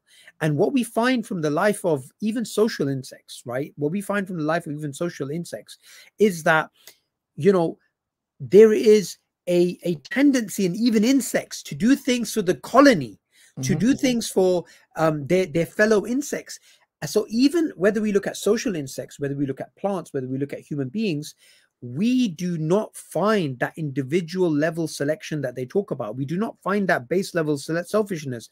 What we find instead is that people want to work for the collective. People want to work for something greater. And the funny thing here for us is even the new atheist movement, which started with Richard Dawkins' book, The God Delusion, their call was not for survival and reproduction. Their call was again an egalitarian societal call, which again flies in the face of their whole their whole worldview. You know, if the world is survival and reproduction, why shouldn't I step on everybody's head and survive and reproduce and take all the women for myself? No, that wouldn't make us happy. I'd be miserable. No, our lives are richer when we live together in community. Yes. I'd like to ask you, like, think about this, okay? You're thirsty, there's water. You're hungry, there's food. Look at the pyramid. Oh, you need shelter, there's shelters. Like every desire you have, every need you have, there's something out there to quench it. You want security? Well, we have systems of security. Every need you have, every single human need or desire, there's a way to satisfy that need. The Quran says for every hardship, there's a relief. I have this desire. We're the only creatures on earth that want to live forever. Like I'm hungry. I was a little baby. I was fed. I was cold. Every need I have, every discomfort was somehow, some way, it had a relief. There's a relief out there. You also have this discomfort that you know you're going to die, but you don't want to die. You don't want this to be the end. It would be meaningless if it was so. We thirst for meaning. Do you think this is the time now there won't be a counterpart to satisfy that meaning? Everything has a counterpart. Every need is satisfied except this one. The Quran talks about this. It says, you think this is going to be for nothing? You have this need inside you, like you had every need. Think about this, okay? The human being is very unique. When you're born, you're not like a baby gazelle who gets up and starts walking around grazing. No. You can't even turn your head. You will die if somebody doesn't take care of you. Yes or no? Yeah, every human being was kept alive with either pity or love. Pity is just another form of love. Somebody fed you, somebody changed you, somebody kept you warm. You would have died on your own. Yeah. Every need you have was satisfied. The Quran is telling you, look, you have this other need. You have this connection. You have this desire to connect with me. I'm telling you, I'll be here. I am the firmest handhold. Like it was in the past, it will be again in the future. The Quran is always asking us, think about the cycles. Think about what happened in the past is going to happen again in the future. You have these desires. I've satisfied them all. You have this other desire for meaning. It will also be satisfied. There is a meaning to life. If not, why would we have this desire? Yeah. How could this desire exist? So I really feel like if you think about the world we live in, atheists have also another problem is that, okay, Enjoy life. Oh, don't worry about death and life. Just enjoy life. Okay, so you like fancy foods, you like fancy cars, you like fancy women, you like fancy trips. All of a sudden, you get old. Now, the body used to enjoy so much now is a torture chamber. You have to go to the doctor. You need these procedures. You can't digest these foods. You can't have these certain trips. And now you're getting old. Your body, which you enjoyed so much, was your amusement park, now is a torture chamber. Why? Because now you're only thinking about the things you can't have. Human beings grow. They go through different phases. And I'm telling you guys all, as a friendly advice, make sure you have a spiritual you develop your spiritual side. It's very important because the body will soon become a prison. If you don't have the spiritual side developed, if you don't take the next step, you'll be left behind in a torture chamber. And your torture chamber will be your body, my friend. Believe me, your body, when you develop your spiritual side, when you develop a connection with God, you're happy the body's decaying. You're happy the time is almost up. This chamber's I'm almost out of this. I'm going to be connected again with Allah in a more intimate way. Then you're looking forward to the end in so many ways. Absolutely. As the Prophet ﷺ said, death is gift. It's a gift to the believer. You know? Alhamdulillah. I'm going to go back and play his clip. And yet, oh, so real. Yeah. So, I mean, we could talk a bit about how well, I'll just say this. Secretly, I've always prayed. I grew up in a split religion home. My family's like the UN. We've got people from Guatemala, Denmark, Argentina, New York. Like all the different political battles are in my family. Super left, super right, libertarians, lefties to the, it's crazy. Thanksgivings can be difficult. Yeah. But I'll say this, I absolutely pray. I absolutely love that the idea, but also what for me is really a deep belief, which is that we can't control everything. We're not in as much control as we think we are. And that the magnificence of biology and the magnificence of nature is, it's impossible for me to conceive how that could come about any other way. It just is. Now, yeah, I mean, I think that, full stop.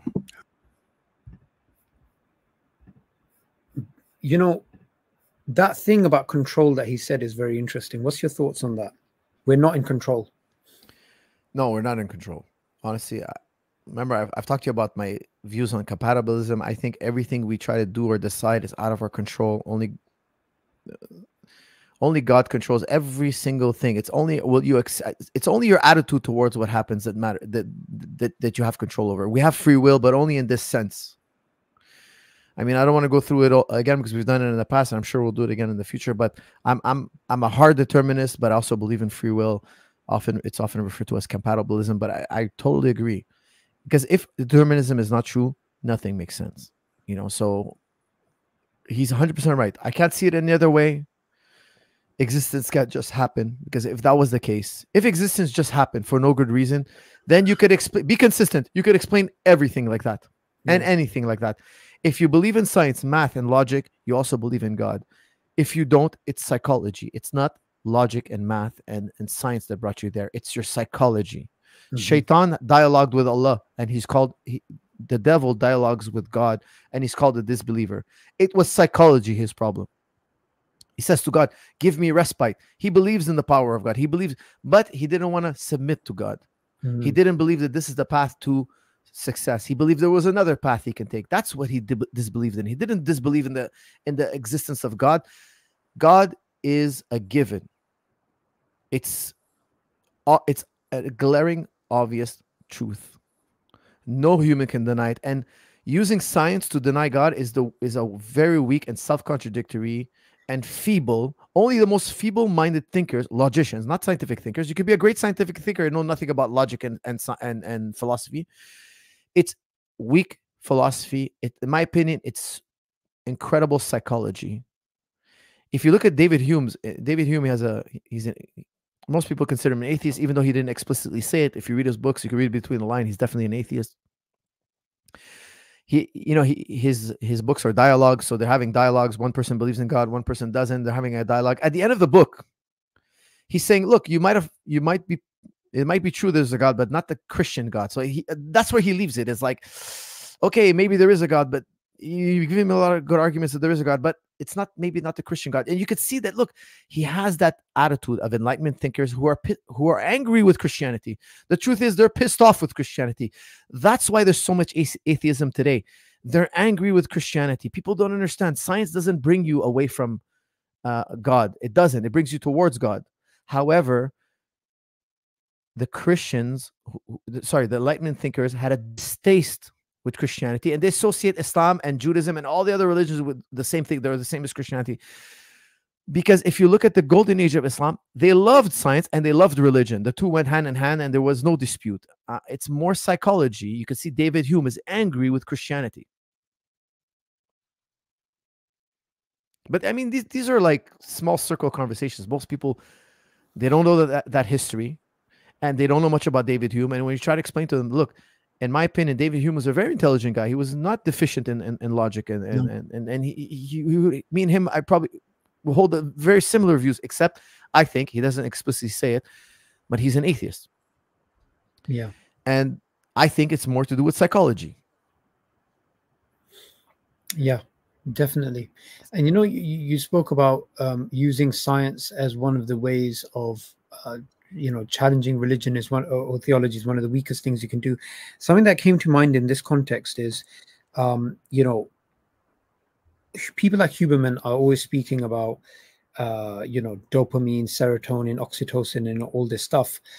There are studies that show religious behavior, religious belief, it actually activates these chemicals. It activates the same neural systems. Why is that? If we are the product of a blind, naturalistic process that's geared towards survival and reproduction, why actions that are detrimental for your survival and reproduction? Instead of praying to God, you should be hunting.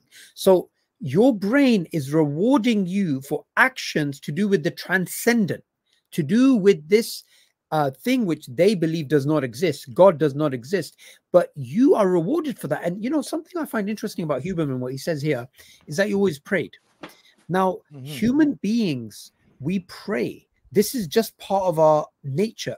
I remember meeting somebody a few years ago who was a classical atheist. He wasn't brought up in a household with religion. He didn't have the concept of God at home. His parents were atheists. He was an atheist. And he said, I got into trouble once and I got into this terrible situation and I prayed to God. And he said something happened and he started believing in God. He's not a Christian, not a Muslim. At that point that I met him, he just believed in God because of what happened. Now, this experience for us got me thinking that clearly you believed you were an atheist. You believed you were raised in an atheistic household. But when you prayed to God, where was the rational arguments for the existence of God? Design argument, cosmological contingency? No, nothing. You instantly, in a point of distress, called upon God. And you prayed, and that prayer for you was natural. Same thing the Quran says. When people are on a ship, they're in this form of distress. They call out to God. What we find time and time again is that this fitra, this innate nature is coming out. So when you have somebody like Huberman, who from a materialistic point of view, he's famous, he's handsome, he's wealthy, he's got his health. He's very healthy. He's got his reputation. He's got a growing YouTube channel. Why is he now putting his neck on the chopping board and speaking about religion? Because he's actually committing a heresy now. He's going to get targeted. We know, for example, just to show you how evil this world of this Darwinistic, atheistic influence on science is. Dembski, who I'm going to be interviewing tomorrow, he wrote the book, The Design Inference, which Cambridge University was happy to print. It was happy to print. And as soon as, and remember, he's somebody with 2 PhDs, he's an academic. As soon as he wanted to write the next book, which is to apply that theoretical, because he's published on randomness, and he's done a lot of fantastic work on the design argument, stuff which is so philosophically original and unique that it was selling like hotcakes for Cambridge, right? As soon as he said, okay, I'm going to take this explanatory filter. So he has this design filter where something, if it's not either it's contingent or not, and then it's complex or it's not, or it's specified or it's not, and therefore it's designed, and he has this entire system. As soon as he wanted to apply that to biological systems, that was it.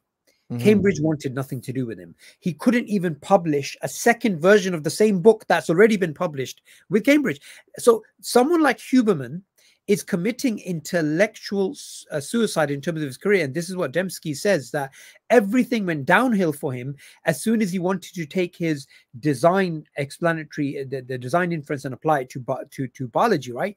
So we know of many, many different cases where academics, as soon as they cross the line from sticking to the Darwinian narrative, sticking to the atheistic narrative, to starting to openly speak about God, this is when they are in trouble. So what is Huberman's, and I want everyone to just ask this question, what is Huberman's self-interest in talking about this? He's not going to get more famous by talking about this. No. He's going to put his career at Stanford, I believe he is, in jeopardy. He could lose a lot of followers, but faith is so powerful that he's willing to put those things essentially at risk and talk about something that he feels, you can see it in his face. He really believes in God. He says full stop. Right? Good for he him. says there's no other explanation. He's very categorical. He's not being probabilistic or inductive. He's being very categorical and deductive. So, what is the incentive? And it's the power of faith. The power of faith will make you do things which will go against your self-interest. Okay, so let's do a little thought experiment, okay? Well, maybe it's not a thought experiment. Think about this, okay? Once upon a time, there was matter, right? Sticks and stones bouncing around chaotically. This is what they tell us. That matter at one point was being moved by these forces chaotically. At one point, that matter started to replicate itself. And then after that, that matter, sticks and stones, because we ask scientists, is there special matter out there? Is there like some kind of magic? No, it's all the same. Everything that makes up the universe and you and me, it's all the same. It's all chemicals and it's all particle chemistry and physics. There's no special angel matter. No. It's all chemistry and physics. Everything we observe is okay. So this chemistry and physics bouncing around, it went from chaos to replicating itself. And now, not only that, something special happened. The matter started to move itself. Me and you, we move ourselves, but we're supposed to be part of this chaotic matter. Now, not only this matter moves itself, this matter now has moral quandaries. Starts thinking about right and wrong. Not only that, the matter now also praises God. Now, you explain to me through a materialistic worldview, how is that possible? That's only possible if you put on a theistic worldview. God created Adam from the soil and he breathed into him this ruh. That ruh, that's something special. That's something that is alien to this world. Makes everything, it all makes sense. But if you told me it's just chemistry and physics, stop. Let's look at it the other way. How could it replicate itself, move itself, have moral quandaries, and then it's going to start praying to a God? To God? It can't just be chemistry and physics. That's why we have to graduate beyond the scientific method. The scientific method is very useful, but this is pragmatism. It fills our bellies. It gives us shelter. We could talk to each other from a distance. It's useful. Science is useful, but it can't be the end all be all, because it's to accept it as an end all be all paradigm is an absurdity. It doesn't.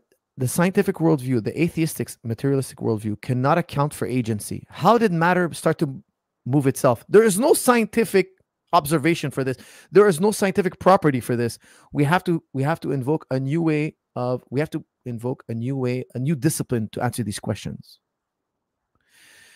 There are no properties to morality. We cannot take morality and put it in a test tube. This is beyond the scientific scope. So if you do put on your scientific hats and you weld them on, guess what you're going to have in the future? You're going to have movement one day of Hitler-like thinkers. We're going to be like, hey, it's all engineering, man. I can move these people's heads off their shoulders. It doesn't matter. It's just nuts and bolts. Like I changed my car tire. I can change this population here. I'll just eviscerate them. They're not to my liking. It's all engineering. It's all nuts and bolts. Obviously, none of us think like that. And also, you'd have to do that to yourself, because never forget this, okay? The atheistic worldview cannot account for agency. If you believe that you have thoughts, if you believe that you're rational, if you believe that you think and move and have a relationship, and if you believe you're a human, then you can't believe in chemistry and physics as the end all be all. It can't be just random forces. Again, there has to be a discipline that answers those, that takes into account those questions. It's glaringly obvious, but we get the scientific worldview hammered down into our throats all day long. Why? Because they control all the resources. That's the truth. Tomorrow, when they don't control the resources, all the resources, it won't be like that anymore. It wasn't like that in the past. It won't be like that again in the future. We're just going through a phase now where it's cool to be rebellious to Christianity. I get it. They came out of the Dark Ages because they rebelled against Christianity. But that's not everybody's experience. It's not. It's definitely not the Muslim experience. Definitely not. And, you know, now I think the tide has turned where people are now starting to feel like the new tyranny, the new orthodoxy is the materialistic, naturalistic perspective. And they want to rebel against that. One of the authors who I really like to refer to is Thomas Nagel. Now, Thomas Nagel is a grade philosopher.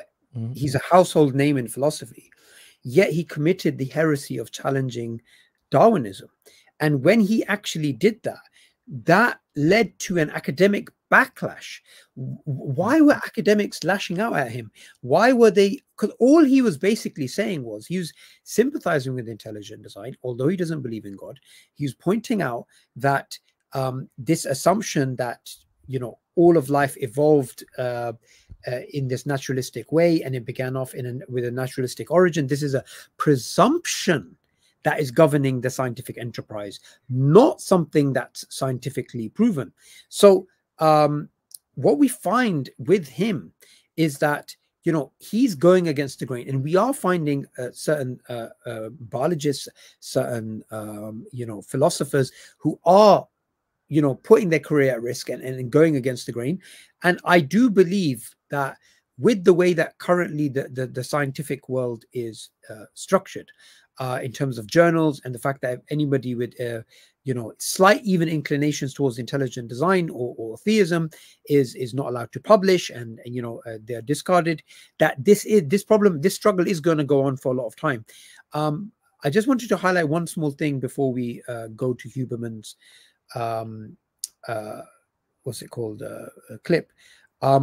One of the ways that Thomas Kuhn describes the challenge to orthodoxy is that you have the radicals, you have the revolutionaries, and then you have the normative science, which is like the orthodoxy. So the way he describes it is in a way that you have an insurgency against the government. Is that you have these people in this fortress who are seeing that these people are coming, and they are, you know, shooting arrows at us, and they're trying to defend the fortress, and they're becoming more and more stern in the actual thinking. And then you have these revolutionaries that come, and these revolutionaries, what they do is they overtake the normative science. There's a paradigm shift, and this is what's so interesting about Kuhn. Then he says the radicals become the new orthodoxy. Yeah, and that's what's happened with Darwinism. Darwinism was radical. Darwinism was a challenge to the orthodoxy, but now it has become the orthodoxy itself. And the same with the materialistic perspective, that there was a time where you know, there was this fantastic quote that I was reading today of Newton, where Newton was basically making fun of atheism and saying atheism is idolatry in practice, and you will not find basically atheist professors. So he's talking about his own time. He's saying there's no atheist professors. Now it's the opposite. So Mhm. the orthodoxy of the past is the Mhm. heresy of Yeah. today, right? Yeah. This is just the cycle of life. Yeah, absolutely. That's a scientific revolution, right? You have a scientific paradigm, and then there's these little evidences that are piling up, and they don't make sense with the paradigm you have, and they're pooling up, and we kind of sweep them under the rug. It doesn't make sense. It doesn't go with our modern day paradigm. And then one day somebody comes up with a new paradigm that these little evidences you had on the side that didn't fit. Now it encompasses them. They also fit. Now we have this new way of thinking. And we have a scientific revolution. And then tomorrow again, there's new little evidences that don't fit this new paradigm we have. That's why we say science is transient. Absolutely. It will change over time, guys. How many times do we have a scientific revolution? Kuhn says we have big ones and we have small ones. We might not have one for 100 years, but the next one we have could be colossal, or it could be minute. There's scientific revolutions of all shapes and sizes. You know, they had recently found a new, not an organ, but a new, I think it was an organ or something in the mouth, or a salivary gland. They found a new gland. So they always had, like, I can't remember how many salivary glands you have in your mouth, but they found two new ones. Think about it. Biology's been around for well over 1,000 years. They finally found two glands that have been overlooked. Salivary glands, or something along the line. You have minute scientific revolutions, and then you have colossal ones. So what's the next one going to be? I don't know. You don't know. We don't know. So, you know, like, for instance, I'll give you a great, for instance. Isaac Newton said the one constant we can rely on is time. Time is never going to change. Time flows in one direction and at this constant speed, and that's what it is. How long did it take? That was the most sure thing. That was the thing. Hey, we can like, all our science. That's one thing that it's not relative. Guess what? Einstein, not long after, really not long after. The one thing, this is the one thing I'm sure of. Boom, swept the rug pulled out from under us. Now time is relative. Nobody disagrees. That's a new paradigm. But to Newton, time was a constant, and it flowed in one direction, and it was constant. Einstein says, no, it's not. Guess what? And it didn't take no 1,000 years to figure it out. Like, that's how quick scientific revolutions can happen. And also, it could have took 1,000 years. We don't know. We don't know when the next one is going to be. We don't know, because science is done inductively. Science is done by discovery. You know, sometimes we debate that we discover math. No. Science, there's no debate. It's all discovery. Like, when we discovered the penicillin, it was by accident. We're just tinkering around, and we're seeing what happens, and we're trying to observe patterns. And once we have observed patterns, then we make predictions. Then we come up with hypotheses to test those beliefs. Yeah. We tinker around. Yeah, it's very interesting you say this, because when you spoke about time as constant, there's two problems in the philosophy of science that came to mind. The problem of unconceived alternatives and the problem of underdetermination. So let's just say the assumption that time is constant. Isaac Newton is using that. When we are using his formulas to come up with predictions about where a planet's going to be 6 months from now, it's going to be there. Now, someone could turn around and say his background assumption that time is constant must be true, because every single time we use his formulas, we find that actually the planets are there. But the problem of underdetermination and problem of unconceived alternatives shows that there may be theories that incorporate the data that you actually have, but it's a different interpretation. It's a different theory completely from the theory that we currently subscribe to. So it's either something which is underdetermined, or it's something that we haven't thought about. And this is exactly what Einstein did. Einstein had the data, the same data which others had. Now, obviously, Einstein got some new data, which was anomalous to the Newtonian worldview, but there were some anomalies within the scientific community at the time of Newton, but they didn't have a paradigm. They didn't have the idea that Einstein actually did. Now, as soon as Einstein had the idea and he used that idea to look at the data, the anomalous data did not look like mistakes. It looked like it all fit together perfectly well. So what we need to understand is that just because something works, like the Newtonian worldview worked for many, many years, it doesn't mean the background assumptions are correct. This is what's so important, because this is very true. what we find time and time again is, well, why is it that we can we can develop vaccines and we can design rockets and we can do these things? If science is not arriving at truth, why is this the case? Well, flip the question. Ask yourself, if there's a different scientific theory in place, like instead of Darwinism, it was intelligent design, instead of it all still works. It all still works. I mean, so those things are not impacted by the history and by the assumptions that are actually there. Now, before we play this clip, I just want to check with you. It's been 2 hours. Are you okay for time? Yeah. Go ahead. Go for it. Okay, so I'll just go back to his clip. Who do you pray to? That's an interesting one, because I think God. Mm-hmm. Yeah. So I absolutely do. I've actually started reading the Bible recently, start to finish. I feel like it's my duty to like learn and in some sense compare Old and New Testament. I'm really interested in the stories, but I'm fascinated by the story of us, right? And the story of everything.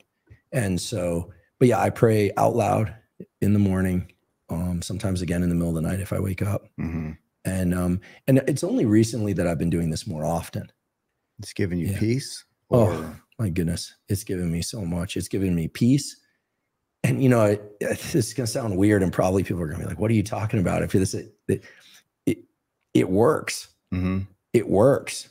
There's a way in which certain things I was grappling with, I just couldn't resolve. I couldn't do it. And it was all internal and I just couldn't do it.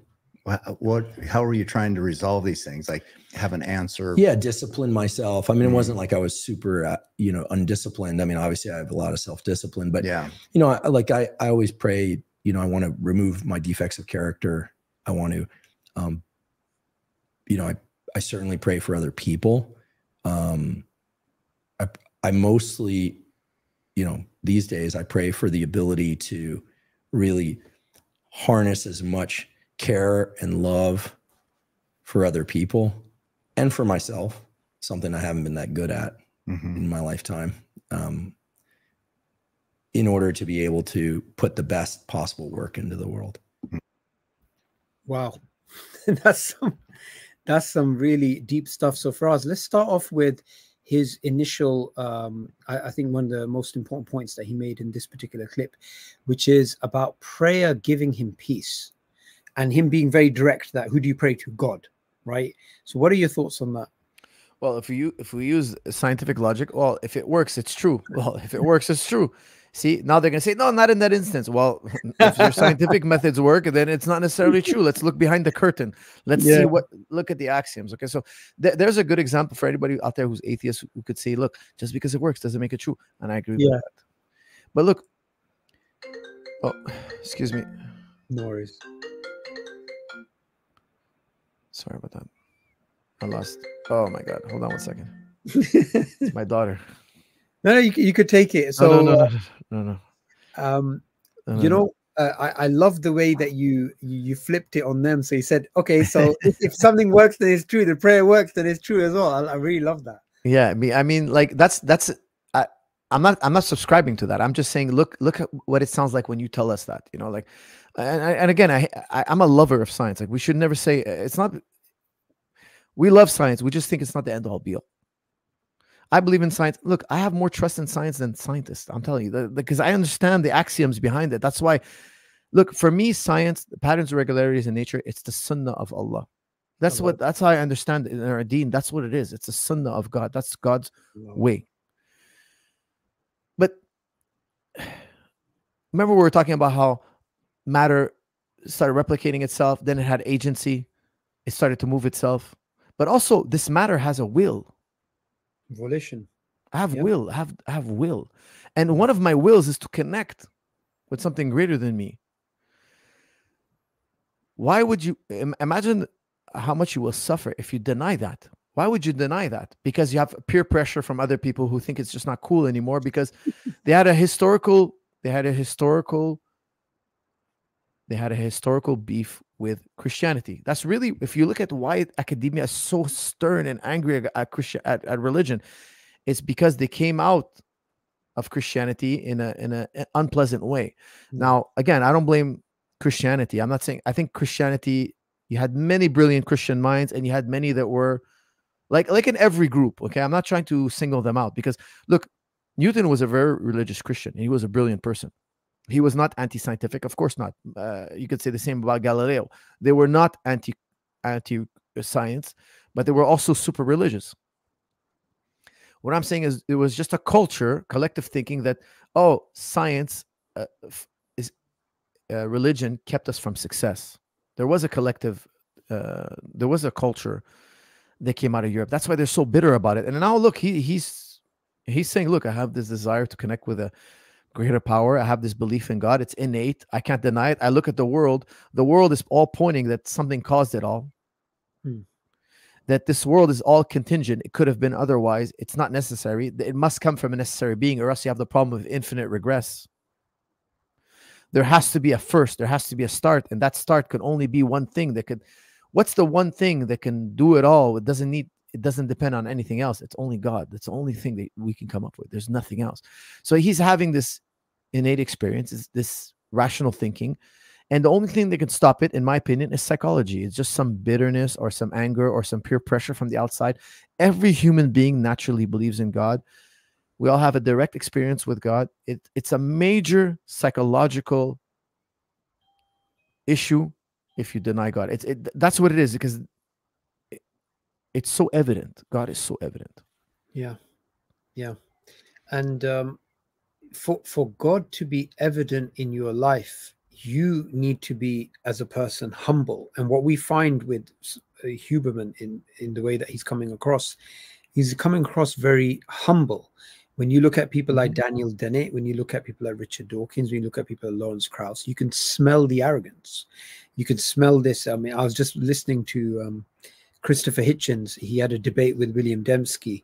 And during the debate, what he was saying to the audience is, he doesn't like the idea of there being a God.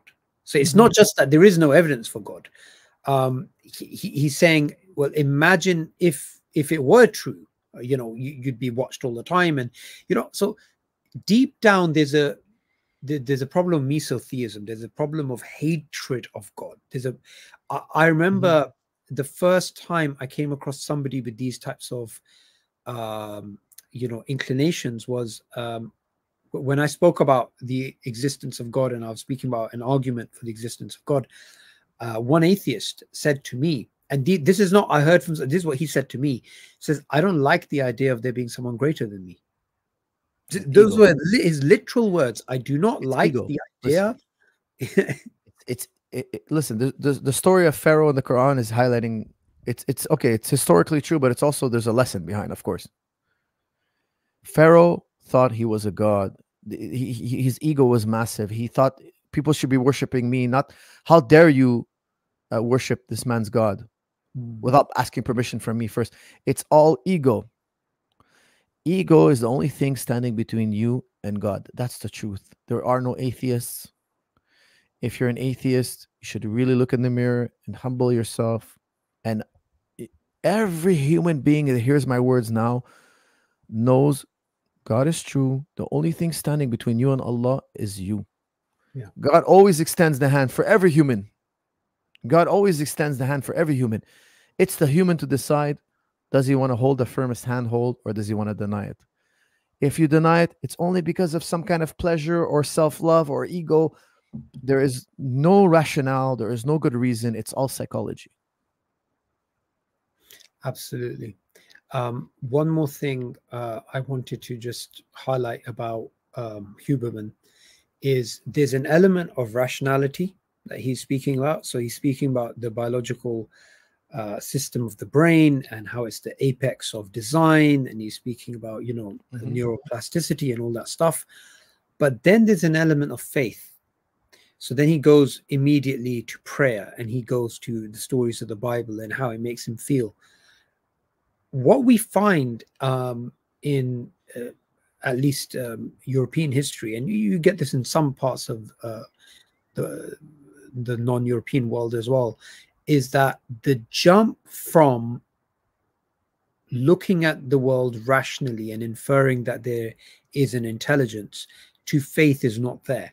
So they would argue, I've forgotten which philosopher, but there was a philosopher, post-enlightenment philosopher, who also made the argument, even though he believed in God, he made the argument that you can't jump from the design that you may see in the world to faith. So there's a leap of faith. So there's some who argue there's a leap of faith. There's some that argue that the entire path is paved with rationality. Where would you be in those two camps? I believe, like the classic thinkers and Muslim thinkers do, there's two paths to God. You look around, you see there's cause and effect. It all has to go back to a necessary being, an unmoved mover, one to start at all. He'd have to be infinite. He'd have to be wise. Or else there would be no morality. If there were, we wouldn't detect morality if there was no morality. It'd have to be a moral agent, etc. I believe in all that, but I believe above all that is the fitrah. Beyond, it's the most powerful proof because you know it directly. You know, it's so obvious, we can't deny it. You might as well try to deny existence. You might as well say, well, I'm not sure about existence. You cannot deny existence. You cannot. It's that obvious, but it's psychology. It's influence. It's psychology. It's people talking to you. It's trying to, people are enamored with themselves. Humble yourselves. Pray to God. You know, if let's say somebody out there believes themselves to be an atheist, I will tell you this. In your quiet time, pray to God. Pray to, if God, if you're really there, please, guide me. But you have to do it with sincerity.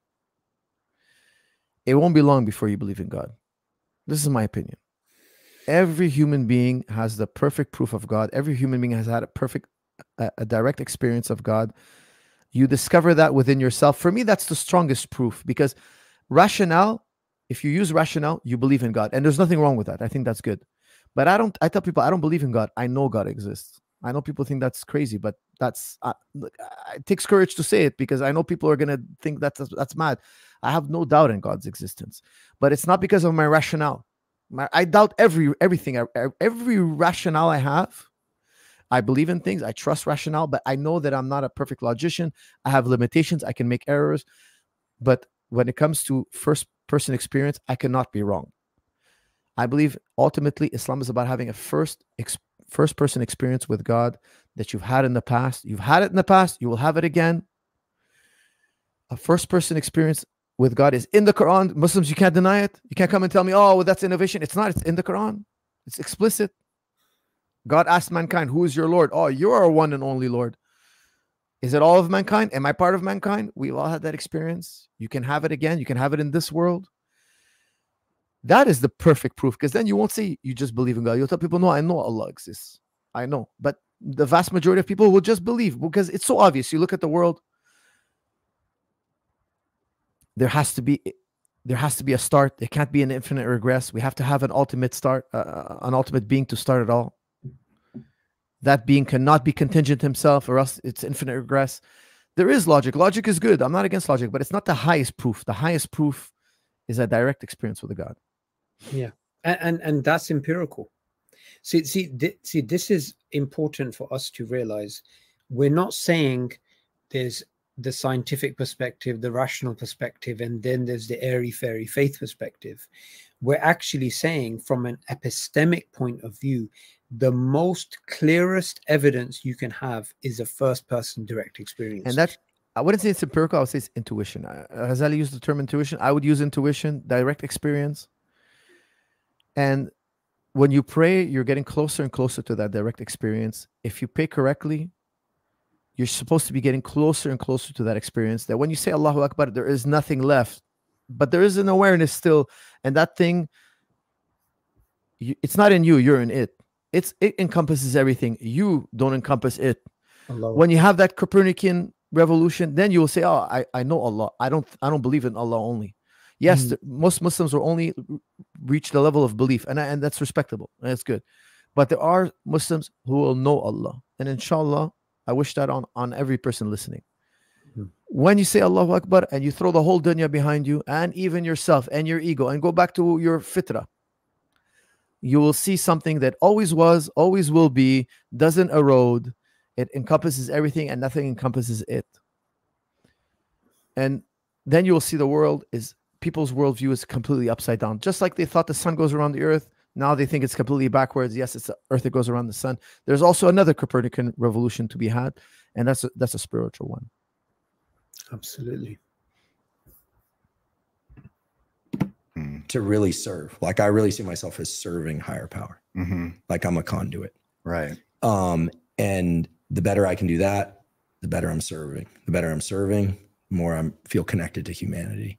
Do you think that with this, I don't know if you've always felt like this. It sounds like it's more of a newer feeling. But Somewhat, although secretly. Yeah. Like in Santa Barbara, I'll just say there's this place, Sands Beach, down at the end of the beach, if anyone's ever been there. And I used to run down there once a week. I always did a long run, long for me, run on Sunday, minus a 72-pound rock. Right. And I would pray. And I just pray for, you know, be honest with myself, be honest with others. And that was years ago. I was 18. Oh, okay. 19, 20. So, and then, you know, I've seen some hardship along the way. I mean, I would just mention that I've had 3 amazing scientific advisors. You know, Harry shot himself 2 weeks after I told him we published a paper in Science. He said, come on down to Santa Barbara. It'd be great to take you out for pizza and celebrate. 2 weeks later, ate a bullet in the bathtub. Barbara died of cancer when she was 50. I'm friends with her daughter. I, you know, saw her. She did have those 2 kids. One's a neuroscientist. Oh man. At McGill. And she was like a mom to me. She died. I was speaking at her memorial. And then my postdoc advisor died. He was a pretty impressive guy in his own right. And so at one point I'm thinking like, what's going on? You know, I'm the common denominator. How am I picking these people? But they were amazing. And, you know, I had some friends commit suicide, you know, this kind of thing. And you know, you live long enough, that's going to happen. People are going to go. That's just the reality. But there were times I'm like, you know, it was dark. It was, you know, like, where am I? Why me? And at those moments too, just accepting that there's a plan and it's happening for a reason. And I don't know what it is. And just putting my trust in that has allowed me to grieve those things properly and to really try and, you know, I got the message, I got the download to take the lessons from them and just not waste a single day and to do things that I really felt mattered. So to me, it's always been linked to, you know, sort of forces greater than me, certainly. Does it feel like? So there's something very touching that he's speaking about, which is mortality, right? If you live long enough, you will see people go. And what we find is certain public intellectuals, their epiphany, their point of inflection was to do with a realization about death, was to do with either they had a close encounter with death or somebody else did. What role does death have to play in the awakening of the fitrah for you? Well, I don't know if you noticed, but he was saying like, oh, let's go celebrate. And instead of celebrating his friend, they had something, you know, they had some accomplishment that's meriting celebration. And to his friend, he said he ate a bullet in the bathtub. You can have everything, my friend. You can have everything. You can have reasons to celebrate. If you don't have a connection with Allah, it's all meaningless. Remember, I've talked to you about this before. It's either you believe in Allah, you discover God, or it's going to be nihilism. There is no other option. There is no other option. His friend was nihilistic. To kill yourself, you're nihilistic. A Muslim would never kill himself. A true Muslim would never kill himself. He would say, this is the exact words that he used, Huberman used. God has a plan for me, and this is it. To kill yourself is to despair. There is no plan. This is just pain, suffering, meaninglessness. If you don't believe in Allah, it doesn't matter. Even if you have the dunya, eventually the dunya will betray you. Your body will betray you. People around you love will die. Life will betray. Life will become misery. People think, you know, we try to make, you know, in social media, TV, they try to make life look. Life is this beautiful joyride. Yeah, but joyrides end. We have to go beyond the joyride. We have to go beyond. Look, we have science, technology. We can bring you food and comfort and warmth and enjoy your state. Yeah, but human beings have this deep inner desire to connect with something higher, and if they don't, if they don't, hold on one second, okay? No, no worries. You can mute yourself and answer. Sorry, it's my daughter. She's incredibly persistent. Yeah, you can mute yourself and you can talk. MashaAllah, Firas has been giving quite a bit of his time to, discussing these issues. And, mortality, I mean, the way I would talk about mortality is that it's the common denominator between all human beings. You can be rich, you can be poor, you can be tall, you can be short, you can be beautiful, or you don't consider yourself to be beautiful. You could be anything, from any social background, from any educational background. We are all going into the ground. And Islam actually liberates you from the anxiety of death. Islam, sorry about that. No worries. No worries. I mean, I was just explaining that Islam liberates you from death anxiety. Mm-hmm. It's, I mean, I look at, for example, the fact that faith has a big role to play when it comes to suffering. And it's not just to do with, even if you're a Muslim, as long as you believe in God, there's a role that faith has in terms of how much suffering you can actually deal with. So Viktor Frankl, in his book Man's Search for Meaning, he's speaking about the experiences in Auschwitz, and he's speaking about the Jewish people who had the faith in God could deal with suffering more than the ones who did not believe in God. Mm-hmm. Right? So the belief in God is an anchor, is a rock. And what you find with Huberman is he's saying the same thing. I've been through tough times. I couldn't make sense of things. I couldn't understand why this was happening, why that was happening. And I just believed this was part of God's plan. This was part of God's decree. So you need a background, a metaphysical background for the human being to flourish. And if the background is materialism, so there's no reason or rhyme, we're all particles in motion. And, if your child gets hit by a bus, there's no meaning behind it. This is not something which is going to give the human being comfort. If somebody's child dies, right, and they're really emotional, this lesson that the Darwinists and the atheists are trying to promote, that essentially everything that happens to us, all of our emotions, all of our feelings, all of these things get broken down to biological mechanisms, and there is no true love, there is no true sincerity, there is no true sympathy. You only love this child because they happen to share the same genetic material as you. No one buys that. There's no such thing as love. Love is just a chemical. It's just a drug. You might as well inject a needle in your arm. It's a proximate mechanism for your survival and reproduction. Yeah. It's a reaction to a chemical process. Yeah. Well, if you live that way, I mean, in my opinion, it's not the way man is meant to live, and that's why you're going to self-destruct. In Richard Dawkins' writing, you find a clear contradiction, which is, I mean, the first time I heard this in the clearest way was when William Lane Craig did a review of The God Delusion. What he says, and I think it's the quickest way to knock down that book, is he does not believe in morality, right? He does not believe in objective. He doesn't believe in moral realism, that morals are objective, yet he's making moral judgments. He's making moral claims. This is right. This is wrong.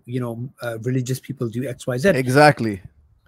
That's why I tell them, hey, if you're really a Darwinist, become Muslim, because we're the best at survival reproduction. Who has the highest birth rate in the world? Muslims. Why aren't we living correct? Well, how could you judge me? Why do you say I'm wrong? What are you talking about? We have the most children from every group. We have the most. Shouldn't you be praising? Shouldn't Darwin be praising our system? If there's no morality, Islam is number one. It's psychology. It's his fancies. I want the world to be like this, and here's how I'm gonna use rhetoric to make the world the way I wish it was. Yeah. Who's the best at survival reproduction? Which group on earth is the best at survival reproduction? this reminds me of some of the things that Alex Rosenberg says. So Alex Rosenberg is a naturalist, an atheist, and he's been called a mad dog naturalist because of his views. Now, his famous book, An Atheist Guide I read it. to Yeah. the Universe, right? What he does is something amazing, which other atheists don't actually do, other new atheists don't do. He speaks about egalitarian values like feminism and going against patriarchy and all this type of stuff. And he says these are biologically hardwired into us. So patriarchy is biologically hardwired into us.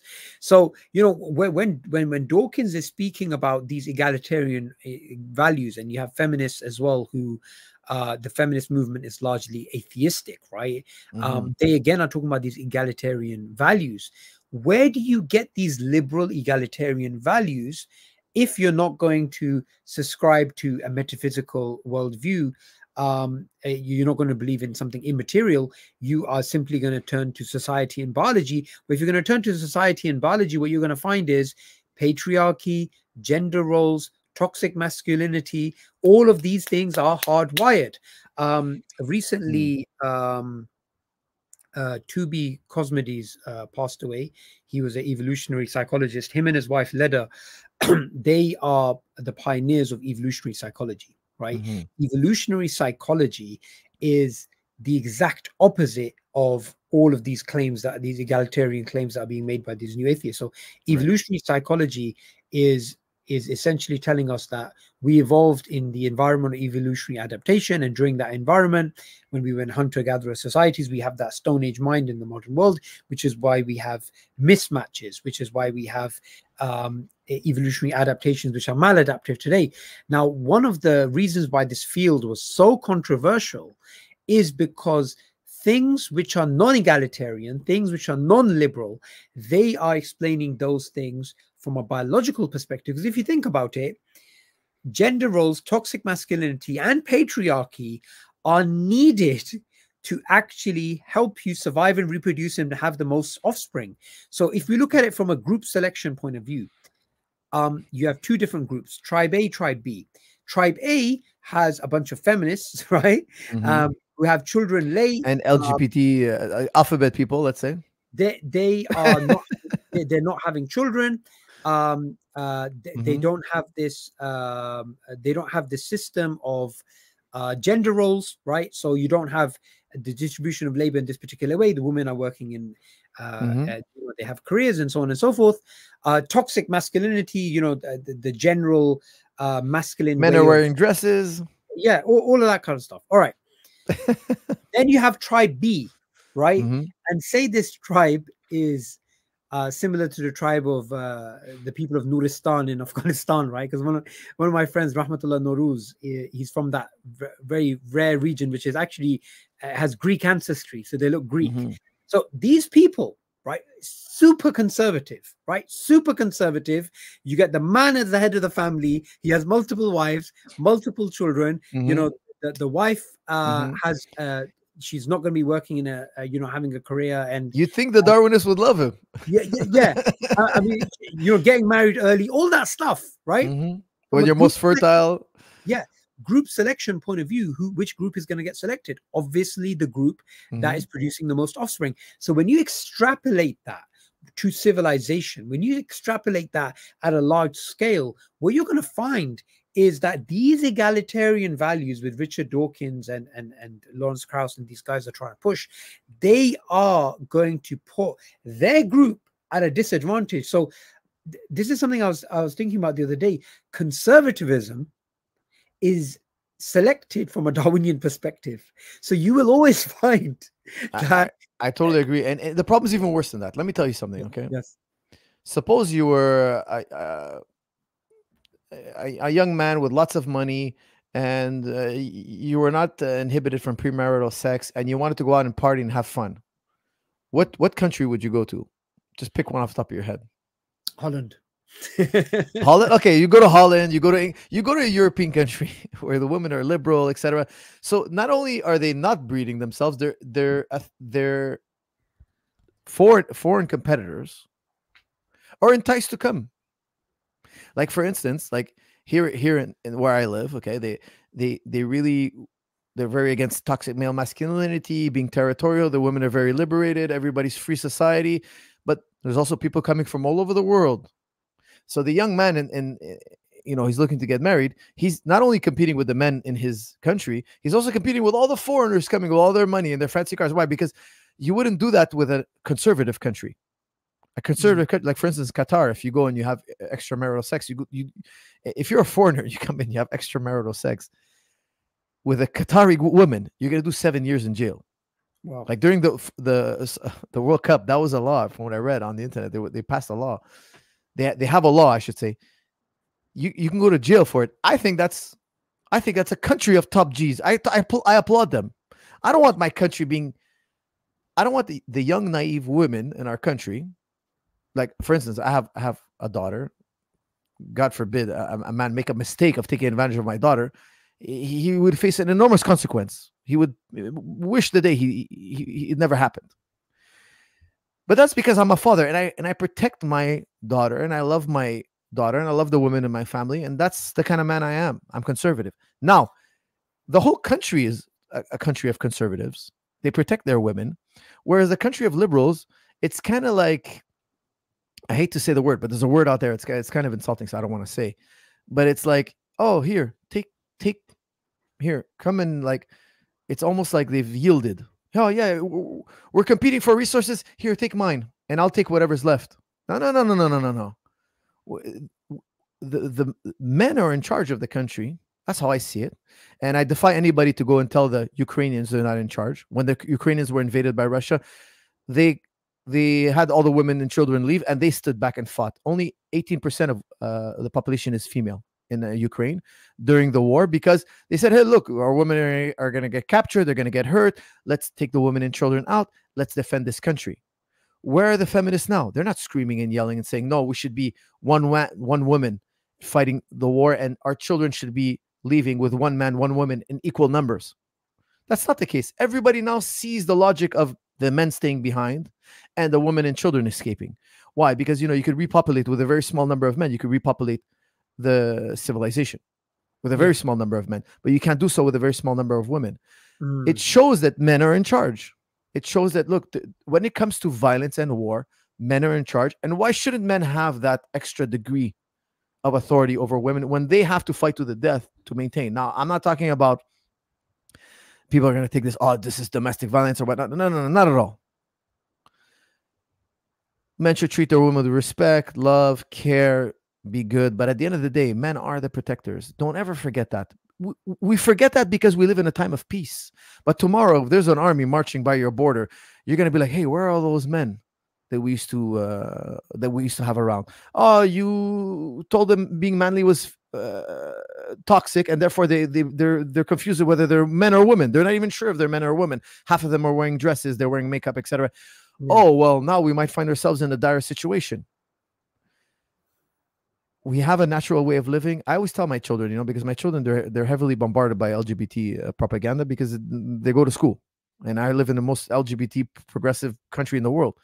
I tell my children, we live a certain way and it makes sense. Why? If I was living that lifestyle, you wouldn't exist. Your teacher wouldn't exist if his parents were living that lifestyle. Don't you want to? Our family wouldn't exist. How could you have a family if we're not? It takes a man and a woman to make it a family. So we respect our roles. And does it make sense for, if a burglar comes in the house, that I send my wife? I ask my kids, does it make sense that I send my wife, or should I go? I have more chance of survival. And so what if I die? You guys can live without me, but it's more difficult to live without your mother. So like, it all makes sense. And women, I always give the death. Whenever I argue with a feminist, I always give the death blow argument. This is what I tell young men: don't be brainwashed by their arguments. They're all futile. Here's the death blow argument. I always tell them, look, what do women spend their money on? When it comes to romance novels, the star of the romance novel, the biggest selling romance novels, is always a guy who's very masculine. And he has all these traits. Mm-hmm. He's masculine. He's authoritative, not authoritative, but he's in charge, let's say. He's powerful. He's he's robust. He's very manly. I've never once heard of a romantic novel which stars a guy who's not sure if he's a man or a woman. He wears a dress. He speaks with a very soft voice, and he's cowardly. No, it's always the opposite. And you know what's so funny about that? It's not even to do with a woman fantasizing about a normal man. It's normally the dangerous guy. It's normally the wild person, the person who's a little bit violent, the person who's coming with a motorcycle. Think about it. They teach men to be a certain way, and then those men are having trouble with women. Yeah. Like, there's a great phenomenon called friend zone. I've never been friend zoned by a woman. I don't have friends that are like, if I have a friend that's a woman, she's married or she's part of the family, or I don't have friends as women as friends. Like, I know it sounds weird to people, but I didn't grow up hanging out with girls. If I look, I grew up with my cousins, my family, yes. And I don't like, it's almost what I'm trying to say. It comes off wrong. Like, I went to school; it was co-ed. Okay, don't get me wrong, but I hung out with guys. Like, I was with guys all the time because I find it absurd. I find it absurd. I think it's a lie to say that a man and a woman could be friends and just there. It's either one of them is not attracted to the other. It's normal. It's normal to be with an attractive woman and feel something. Whereas now they try to teach our kids that no, you could be perfectly like, I come from the jiu-jitsu world. They tell me a man and a woman, even if they're attracted together, they can wrestle together and not have a single, no, that's not the content. I find that to be a lie. I find that to be a lie. That to be a lie. Let's just say it. You're either, okay, I call those guys, you're higher than an angel. I tell them you're more holy than the Pope. Even the Pope can't reach this level of holiness. It's a lie, guys. It's a lie. And look, I'll tell you this because we have so many issues in the jiu-jitsu world. Type in jiu-jitsu and the word molestation, or jiu-jitsu or MMA and the word rape, and you're going to see that's not even 1% of cases. There's tons of issues. It's very problematic. Women and men, we have disputes all the time. In my gym, where it's quite more strict than most, I still have issues. It's not possible, in my opinion, to deny your biology. And it's not because we're weak or heathenist. It's because we admit to our biology. I admit my biology. I admit to my biology. I'm part animal. I'm part biology. Okay. I'm not saying I'm this perfect guy, but I admit to it. People, I think, try to deny it, or they're raised in a way to think that, hey, it's a non-existent. I find it to be absurd to deny that we have these urges, or we have to be honest about them. Look, I am part man. Like, if you put an attractive woman on top of me and I'm wrestling with her, there's going to be a launch sequence, and that launch sequence, I don't want to try to convince myself it shouldn't be. No, I'm married. I have my wife, and I enjoy the good and forbid the evil, of course. But they try to deny the biology, liberalism, feminism, all this. It's so much. It's denying the biology so much. It's creating societal problems. And young men, not young women, young men bear the brunt of the negative effects. That's my opinion on the matter. Yeah, those are some really interesting thoughts, and it reminded me of the clearest contradiction that you will find in universities and colleges all across the world, which is we have two different camps, right? We have the camp of Rousseau, we have the camp of Hobbes, right? Now, the camp of Hobbes is obviously closer to the Darwinian paradigm. And that's what's taught in colleges and schools, that this is how we came about.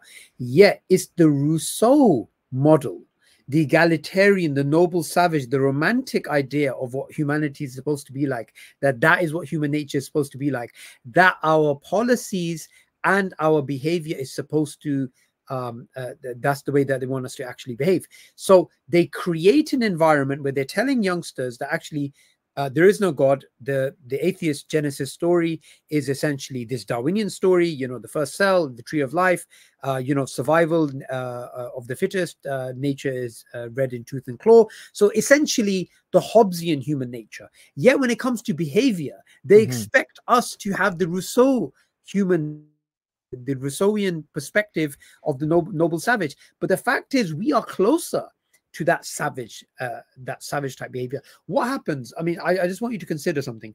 What happens when things start to fall apart, right? Joker in Batman, he has this scene which is amazing, right? He's talking about, oh, you people with your society, you know, you believe you're so functional and civilized and moral, but actually this is just a veneer underneath which you are basically savages, and I'm just ahead of the curve, right? Now, where do we Exactly. see this for us? Where do we see this? We see this when law and order breaks down. A few years ago here in London, I don't know if you remember, there was a young man that was killed in some, I believe it's some police action, and young people started rebelling and fighting. And this Right, is right, known as right. I remember the London Algerian riot. kid. Okay, now, oh my God, the stories, bro, the stories coming out of the London riots is just crazy. One of my friends was in Southall, right? And people were just going, like normal people were going and smashing up shops and grabbing something. Now there's one guy, now subhanallah, this is a crazy story. This guy, he was cycling, he's just cycling casually down the road in London, and someone threw a brick at him and took him out. Like, it was like a war zone. And these are not like stories in newspapers. This is like my friend telling me this happened, my friend telling me this happened. London riots was a time in which, you know, from a Joker's perspective, the veneer of civility, right? This breaks down. And by the way, this is something David Stove speaks about in the Darwinian fairy tales, right? He says, you know, Darwinists are basically telling us that at rock bottom we're just purely selfish. We just have this this plastering of you know, morality and ethics and humanity. But once that breaks down, we're all like this. So what's basically happening is, all across the world, people are starting to see the emperor has no clothes. These people don't have a solution. So they've been telling us to live in an egalitarian way, and we will be egalitarian while there are no policies, there is no conservatism, the family structure is going to break down. And then in this society, you expected things to actually function. When things don't function, things actually break down. What do we have taking place right now? We have trends on TikTok where people are going towards conservative values. People are reading the Quran. You get these people who are like, you know, with pink hair and, you know, this type of thing, speaking about the Quran. You're finding young people now are starting to realize the new orthodoxy, the new hegemony of this liberal wokeness is so sickening for those people that they are becoming more conservative. I don't know if you've had the same experience in Canada that I've had in the UK, but I find college students, university students are way more conservative today than they were when I was at college, way more. And I believe that our generation was more conservative than the generation before. And why is that? Because human beings, you know, when they go one way too much, human nature, it snaps them back. The pendulum swings. That's why I say the pendulum swings. You know, like, think about this, okay? In just 100 years ago, in the US, on the US beaches, maybe a little bit more, maybe 120 years ago, 150 years ago, it was argued, should a woman show her ankles at the beach? And then, you know, they had a big controversy. Some women yes, some women no. Some men said yes, some men said no. It's just the ankle. What's the big deal? Okay, you show the ankle. Then a few years down the line, everybody's showing the ankle. What's the big deal? It's the ankle. Then you have the next group. Oh, let's go above the shin now, just a little higher. And a big controversy happens again, et cetera, et cetera. And then the influencers decide, and now the bathing suit is up above the shin. Fast forward, you know what happens. Fast forward 100 years, now they're wearing a thong. But once you see women like that all the time, all of a sudden, what becomes attractive, it's the opposite. A woman who's conservative. The pendulum swings. One day, now, you know, after the app revolution, you know, Tinder and all these crazy apps, everybody's getting sick now of the hookup culture, because they've realized that, hey, it's just one meaningless person after another. It becomes, the novelty wears off. Now you want something more meaningful. All these girls are being, you know, they're being passed around, and all these guys are now upset because they can't find the right girl. All the girls that they're with, oh, they've been with so many guys. So they have these new problems they didn't foresee when they first, the app was new and hot and popular. The pendulum is going to swing to conservatism. It's beyond a shadow of a doubt. Why? Because so many new ailments are going to come about, and the girl who's going to be the most attractive and the guy who's going to be the most attractive is going to be the one that stands out, the one that's conservative. Yeah. So a guy will say, wait, that girl, she doesn't show her body, or that girl, she's more serious, and that girl, oh, I respect her, she's not like all these other girls. No, these other girls, You know, it's always contrast. So when women are very conservative, the girl who is less conservative is attractive. When the girls are all uh, liberal or whatnot, the conservative girl, the smaller group is always at one point more attractive, and the pendulum swings. At one point, people are looking for liberal women, then the conservative women, and it swings back and forth. You know, but ultimately speaking, conservative women build families, and liberal women generally, statistically speaking, now I'm talking about statistically, don't. Yeah, yeah, and it's interesting. This can be explained from a perspective of dopamine as well, right? So one of the things Huberman speaks about is that you have a baseline dopamine, and if you have a peak, the problem with having a peak is that you're going to go below your baseline. So your baseline dopamine is what you need. You need that to function. If you're going to drink water, you need dopamine. If you're going to eat, you need dopamine. They've removed dopamine from mice, and those mice died with food next to them because they couldn't do anything. So what happens is you have a baseline dopamine, which you need, and every single time that you have a peak experience, right? The peak experience could be heroin, could be pornography, could be something else wild, right? As soon as you have a peak, you're going to go below the baseline, and you're now going to have a deficit, right?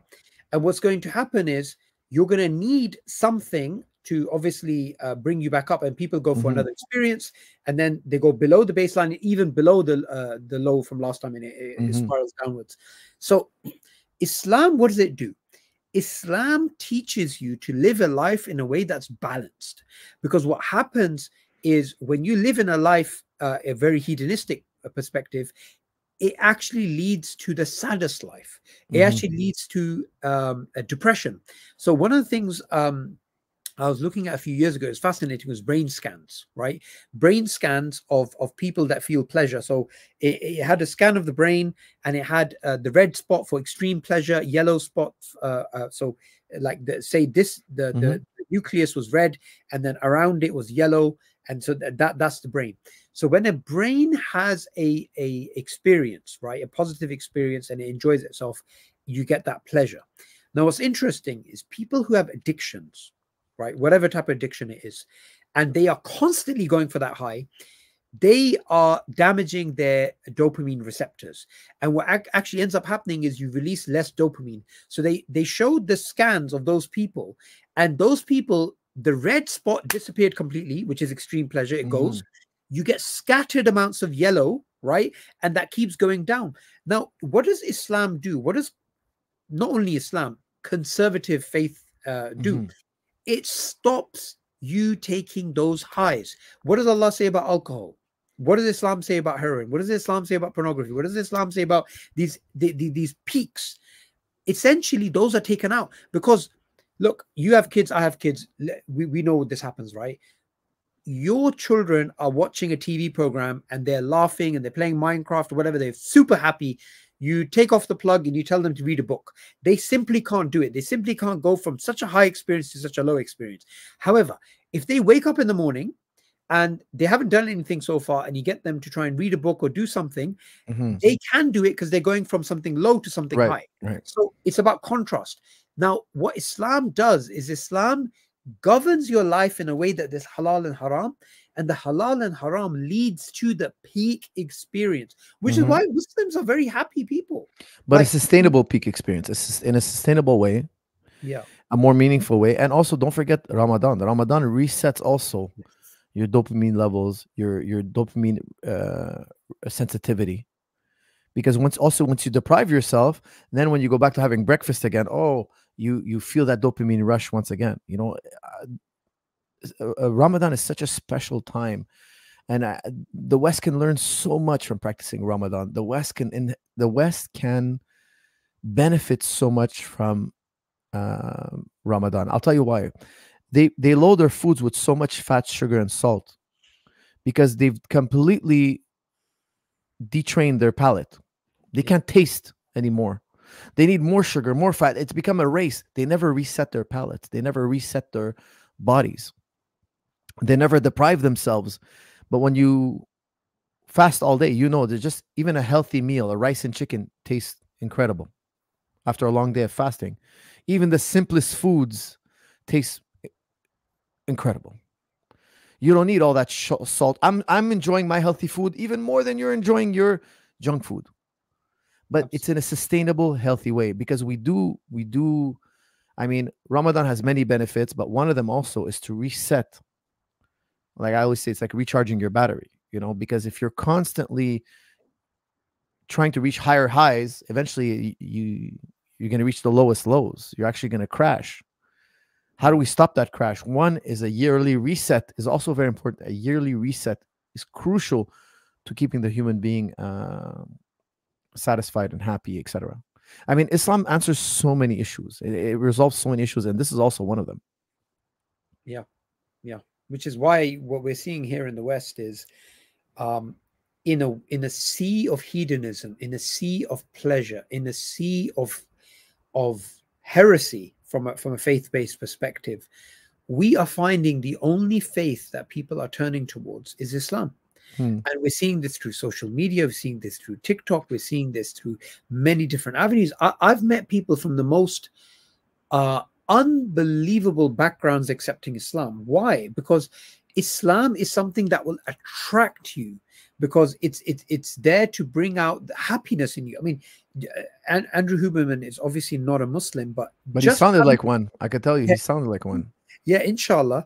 As soon Inshallah. And what we can see from him is he's getting peace from faith. Now we know that in the Quran, Allah says unquestionably, in the remembrance of Allah do hearts find peace. So we know that that's what faith actually leads to, and we know that this is something true. It works. The way he says it, it actually works. So I'm going to play some more of his clip, and then we'll have a discussion. Like, when I'm hearing all this, does it feel like once you've taken like a more, I don't know, intentional turn for being grateful and praying, you're not drinking since 2019, it seems like that's been in tandem with your success. Absolutely. I always wanted to have a deeper relationship to God. I always wanted that. And I kind of was like, why don't I have that? Well, duh. That's like saying I want to be fit. Why I'm not fit? Well, because you're not running, you're not lifting, you're not doing the things. It was like, and it was a couple of different people that kept showing up in my life, and they were doing it. And it was like, well, pray. And, I've learned, and I certainly try and do this, that a lot of prayer is about listening. And a lot of prayer is about you ask for things or listen for things. And then an hour later, 2 days later, you go, wait, like it doesn't happen in the moment necessarily, just like fitness. I don't want to compare fitness. I don't want to trivialize prayer by comparing to fitness, but there's some parallels that are relevant. It's consistent work. Yeah, it's consistent work. And then all of a sudden, like things come up and you're like, oh my goodness, I can't believe it. That makes so much sense. Now, I think that the success of the podcast, first of all, I'm incredibly grateful for it, incredibly grateful. But in many ways, I'm doing exactly what I was doing when I was that 6, 7, 8, 9-year-old kid. I'm learning and sharing. So it was always in me. And it always felt like this energy, this thing, like, it's like, how did I end up like this? How come all the other kids like don't have this? And how come sometimes it feels like a little bit of a, not a curse, but kind of a burden? Like, what do I do with this? And the deep satisfaction for me comes from acknowledging this is me. I've always been this way. It's not going to change. And that it's not coming from me, it's coming through me. Right. And I just want to do right by it. And I think we talked a little bit. It's a gift, and you're honoring your gift. That's right. Essentially. Yes. Yes. Well, and I feel like if we're honoring our gifts, we're rewarded. Absolutely. And I think one of the biggest rewards recently comes from, and we talked a little bit about this on the mountain today. It's like, for me, the sweet spot that I finally get steady glimpses of is being loving, but also realistic. Like you can be so loving that you lose touch with the reality. Too much trust isn't good either, but you don't want to be unloving to yourself and others, because then you look at the world through a cynical lens, and then you're not going to be doing your best work. So for me, it's all about being loving, but realistic. And I think prayer helps me arrive there. It does many, many other things. I also just feel like our time here is limited, and I've been so blessed by people that have come along. I mean, those academic mentors meant everything to me, but so did the academic mentors that I didn't work for directly that helped me along. So did the high school football coach that taught me how to lift. So did Lex Friedman, you, Joe Rogan, right? Rich Roll, people who gave me the opportunity to talk on their podcasts about science. And then eventually, you know, we started our own podcast. So to me, it's this like beautiful ecosystem. And I never, ever think of myself as like, okay, like I'm here professing to people. I just love being a part of it. I also, just like when I was a kid, I'm crewed up with a bunch of great people, you know, and it's not all guys. Rhonda Patrick too, who, by the way, folks, people always say, who was first man in on public facing science and health education? Not first man, first woman. It was Rhonda. She was the first. Then came Matt Walker, me, some others, right? So I think the community of podcasters also, I feel like, wow, like this is as great as when I discovered neuroscience. And I actually feel more resonance with podcasters because it's really like of the love. You can't have a podcast that is worth anything in terms of its success or its content unless the person doing it loves that thing. Right. Like you can't, it's not journalism. It's not media. I mean, and there's a media component because it's public facing, but it's like you love bow hunting. Yeah. You love fitness. You love hammering away every day, right? Yeah, right. And so you're basically talking about the things that you would be doing anyway. And so am I, and so is Joe, and so is Lex, and so is Rich, you know, so is Rhonda. Yeah. And we're getting paid for this. Right. Exactly. I do this for free. Exactly. So if anyone out there wants to do a podcast or social media, what I would say is make sure that what you talk about is something that you really, truly care about. Now, what's interesting is, you know, his humble behavior, his grateful behavior to, you know, the ecosystem of support. And he's going back to not only being grateful to God, but being grateful to people. Now, Islam values good traits in people, and wisdom is the lost property of the believer. So, you know, when I was watching him speak in this way, I was thinking, why doesn't Daniel Dennett speak in this way? Why doesn't Lawrence Krauss speak? That's a great question. Sam Harris speak in this way? Why is it always me, me, me, my story? I did this, I did that. You will find, I mean, look, Allah speaks about this in the Quran as well. Allah speaks about the positive traits that the Christians have. And I believe he's a Christian. And, you know, faith brings that in you. Faith, you know, faith is something which is supposed to bring out that behavior in you, those morals in you, those ethics in you, that humanity in you. You will not get the, I mean, what does Darwinism bring? What does atheism bring? What does materialism and naturalism bring? It brings the type of behavior we saw in the Soviet Union. I mean, let's just be very clear about it. If Darwinism is true, what Hitler did wasn't wrong at all. Eugenics is true. Leonard Darwin, Charles Darwin's son, was the father of eugenics in this country, right? He's the president of the Eugenics Society, whatever it was. So what we have to keep in mind is that what we have in the world today is a materialistic perspective, which is telling us to have egalitarian values. But what we find is faith-based systems, conservative systems, are giving you those faith, are bringing out those values, which are supposed to be there from an atheistic, materialistic perspective. And we don't find that. Look, you know, what I hear all the time, I'm not sure if you've been to these countries, but, you know, what we hear all the time is the most atheistic and the most progressive and the most happiest countries are these Scandinavian nations. So, you know, Norway, Sweden, you know, Switzerland, whatever. Not Switzerland, but you get my point. So these Scandinavian countries. However, what we find is there's high level of depression in these countries. There's individualism, rampant individualism. There's rampant materialism. And happiness is correlated with gross domestic product. And obviously it's not. Happiness is way, way more than that. What we find is that happiness is related to your social network. That's a big part of happiness. And social networks grow sometimes in non-materialistic societies, non-wealthy societies. And we find that the greatest social systems that actually exist in conservative areas of the world, places like Afghanistan, places like Nigeria.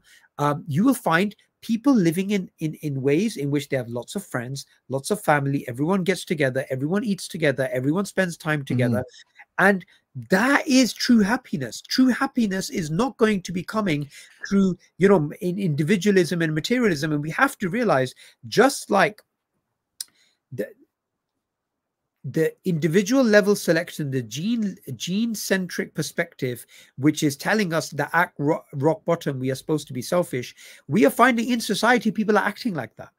People are actually acting like that. And it's no coincidence that Richard Dawkins' book, The Selfish Gene, took off at the same time that Thatcher and there's no free lunch, and this individualism was something that was quite culturally. Yeah, I sent you the life satisfaction, because I think we have to differentiate a bit between happiness and life satisfaction. Happiness is, it's now, okay, in my youth, in this stage of my life, am I happy? But total life satisfaction is like, you're going through a hard time, but you're still satisfied. Alhamdulillah, you're still satisfied with your life. You still feel like there's something, there's a purpose, etc. Life satisfaction, in my opinion, is more important than happiness, because happiness comes and goes, and I know my happiness has to end. But life satisfaction is, I know that this life is a certain step and there's going to be more. I'm living in this paradigm. It's far superior. I feel more satisfied. The context, living in this context, it explains to me why people live and die, etc. But happiness can be taken away from you in a second. Because, okay, let's say, I don't know, let's say you're a famous actor and tomorrow, whoa, you got a cancer. You got 3 months to live. Young people might be hearing this. Oh, that never happens. That happens to other people. Believe me, I'm in my 40s now. I know plenty of people who passed away in an instant. I just looked it up real quick. This one, yeah, it just basically says Muslims have the highest level of satisfaction. They have a feeling of oneness. This is something I've read a while back. I just looked it up. This one's from the Daily Mail, if I remember correctly. I want to get a more secular source. Yes, it's the worst. But they're obviously citing a real study. They're citing, yeah, no, it's not their study. But, this is something I wanted to highlight as well, that sometimes these studies have presumptions about happiness is correlated to wealth or certain types of things. Right. But even if we don't have these studies, even if we just look at society, right? Take a place like Canada. Canada has some of the most conservative people on earth and some of the most liberal people on earth. What do I mean by that? It has liberal people because it's a liberal society with egalitarian values, feminism, and all that good liberal stuff is there. Yet you have refugees which have entered the country from sometimes some of the most conservative parts of the world. So, for example, you'll have Syrian refugees which aren't even from Damascus or Homs. They're actually from villages which are way more conservative than even the cities, and they've gone from those villages to Canada. What do you find? Do you find that those people are writ large taking off their hijabs and going to clubs and dancing? What you find is that they're holding on to their identity, and Canadians are looking at them and thinking, give it a few years, they'll become liberal. Wait a minute, they're not becoming liberal. Wait a minute, they're thriving. Wait a minute, they're having children. Their children are getting educated and getting degrees and doing better than our children, because our children, they are, just all these apps and getting, all these types of. We definitely have grown. The communities, the immigration community has definitely grown leaps and bounds. And, the honest fact is they need us. They need us. We work, we pay taxes, we bring a lot into the system, much more than we take out. And because the Canadians are not having many children anymore, liberal values slow down the birth rates, and they need immigration. They need people who come are going to work and pay taxes. Like, for instance, if you look at Japan, for instance, Japan doesn't have immigration, but they also have a low birth rate. They're saying Japan might not survive the next 70 years. They might have a societal collapse, because for people who are not familiar with this, if you have too many old people, you have an inverted pyramid, because old people cost a lot in healthcare, and you don't have enough taxpayers, you don't have enough people at the bottom of the pyramid to pay for all those people who need their pension, healthcare, etc. The older you get, the more you cost us in healthcare. So you want a pyramid like this: less old people, more young people who are working, paying into the system, so we can take care of the elderly. Now you have so many elderly. The first country to ever sell more diapers for the elderly than for the youth is Japan. Their pyramid is inverted. Their infrastructure is under threat. They're thinking, hey, we cannot, there's going to be nobody to turn on the lights. There's going to be nobody to man these infrastructures. They're seriously facing a collapse within the next, they've closed in the last 9 years. I think I can't remember the numbers. I don't want to say them, but they've closed tons of schools because there's no children to go to these schools. So what is it about their culture? Well, they have a high stress culture, very competitive culture. I think I can't remember the stats, but it's something ridiculous. Like 30% of men are virgins. Like society is having ailments. A big thing. What's that?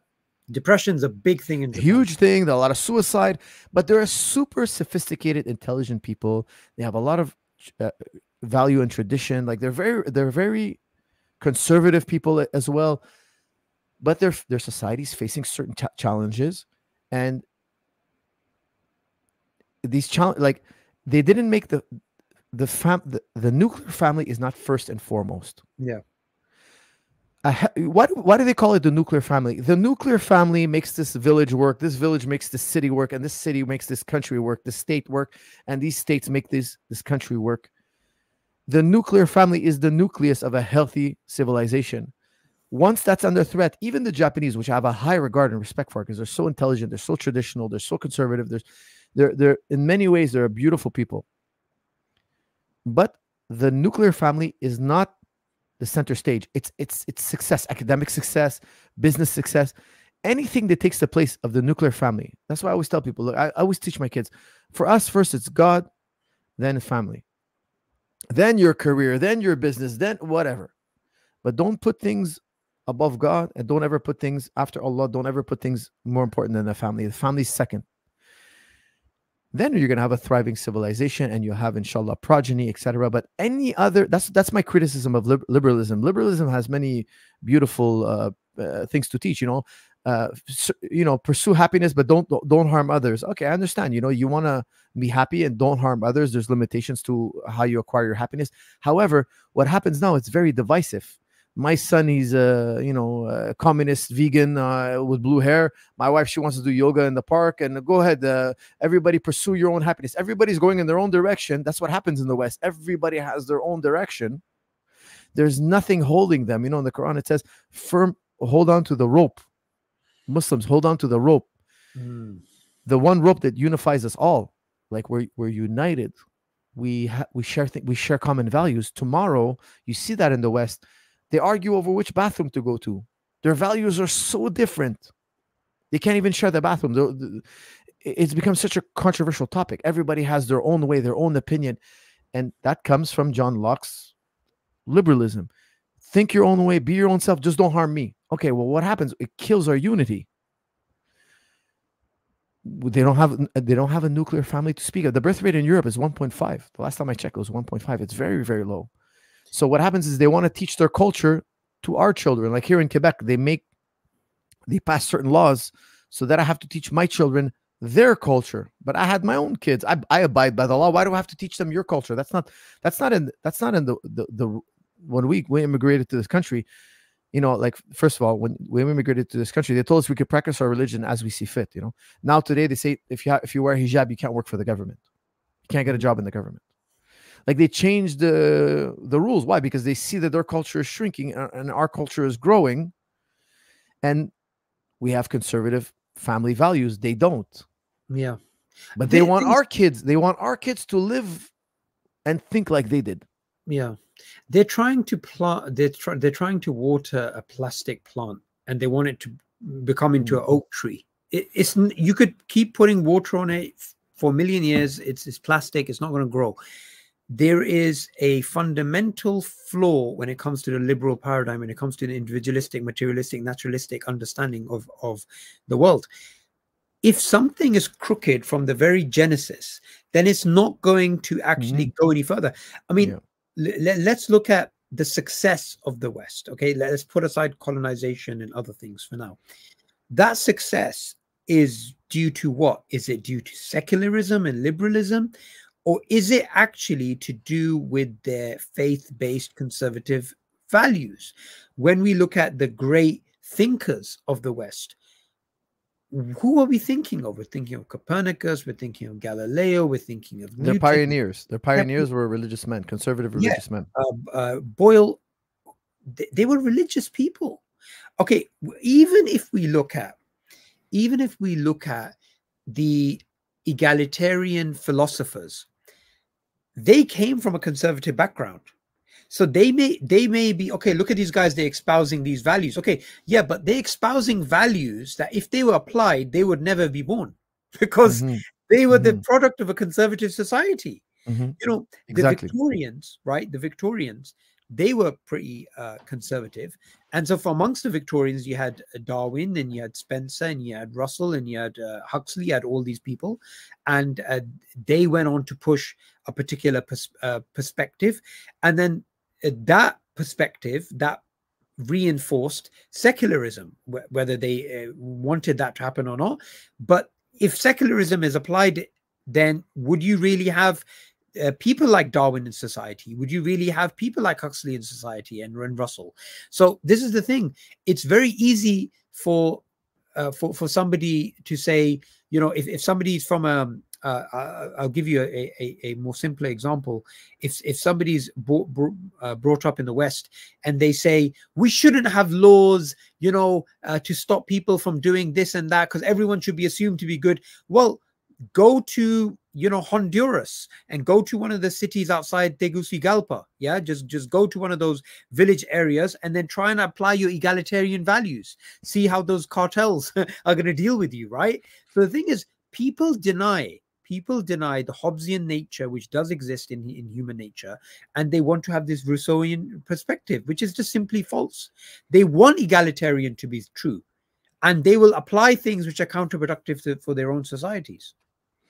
Well, you know, I believe in a balance. Like, I don't want to sound like I'm, you know, I believe there's a balance, but ultimately speaking, when you think about God, every human being is equally feeble. But if you don't believe in God, oh, this is great, this person's greater than this person, this person's great. No, me, when I see somebody did something great, I say, mashallah, that came from Allah. He was blessed by God. So for me, in that sense, every man is equal. Allah gives mercy to some and special mercy to others. Yeah.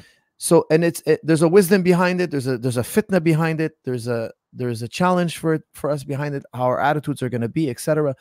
But that's how I see the world. So for me, yes, the world is equal. However, if there was no God, no, the world is not equal. The men are not equal. Some men are better than others, and some men should be, you know, then you're going to have eugenics. You're going to have, as Hitler said it, I hate to quote Hitler, you know, because he says, all you have is the dance of the apes. Life is more than that, because the thing is, kids are gonna, if you teach them atheism and if you teach kids atheism, eventually they're gonna grow up to think might is right. If I can impose my way of life on you, I will. And so what? There's no punishment. There's no morality. Why do you think Hitler was as crazy as he was? Why do you think Stalin was as crazy as he was? They were greatly influenced by Darwinism. Well, Stalin, according to one account at least, reading The Origin led to his atheism. Mm-hmm. Yeah. So there are real life implications of these perspectives. Now, alhamdulillah, we've done the stream for 3.5 hours. To wrap things up, from your perspective, you know, we spoke about quite a few things, but in particular, when a prominent public intellectual like Huberman comes out and speaks about his faith, you know, that's something which is novel in society. You don't get people openly saying, I pray to God, I believe in God, this is who I am. What would be your advice to young people who see someone like that, who they respect and who they love and who they've been, you know, getting a lot of information from over the years, but then the schooling system that they come out of is teaching them liberal atheistic values, and now there's a contradiction. Now there's somebody who is rational, who's intellectual, who's scientific, and they believe in God, and they have been taught all their life that's not what's supposed to happen. What is your message to those young people? Well, I would say, look, if you're truly honest and you want to and you want to know if there's a God, if you're truly honest, that's what it is. Honesty, humility. Yeah. Pray. Say, look, I'm gonna do an experiment. I'm not sure if there's a God. I'm agnostic. I'm not sure. I'm wondering. Pray to God. God, show me if you exist. Show me your truth. Show me, lead me, and then read and study and read and study. And sooner or later, inshallah, you'll not only build a faith, you can even build a level of certainty. I think he was just honest with himself. He looked around. He was, because a lot of it is, it's not a question of logic. So many people are logical, and you'll find atheists and theists. It's more psychology. Humble yourself, pray to God, and eventually you'll develop a connection with God. And if you don't, in my opinion, if you don't, you're not only going to suffer in this world, your body and your lifestyle will become a prison. Everything you enjoyed will bring you equal and even more pain in this life. The greater your life was, the more sad it's going to be when you have to die, when you part ways with the people you love so much. Not only are you going to suffer in this life, you're going to suffer in the next. Be careful with your health, but also even more so with your spirituality, with your faith. That's more important than the body. Once you have that, the body is secondary. Yes, you can have a healthy body. Yes, you can have a healthy and enjoyable, happy life, but none of it means anything if you have no connection with God.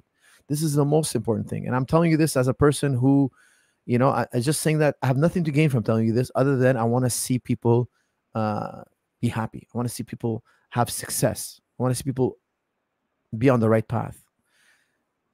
There's nothing, there's no monetary incentive. It's for you. It's not for me. It's not for God. God doesn't need our prayers. God doesn't need us. He's completely self-sufficient, doesn't need us. You need Allah. And that's the only way. Every other path, in my opinion, leads to misery. So, I think Huberman, I'm happy he's swimming against the current. I think in the future there's going to be a major swing towards theism. Everybody's going to want to be theistic, and inshallah, it'll come sooner than later. But like we had an atheistic wave, we're going to have a theistic wave, and paradigms are going to shift.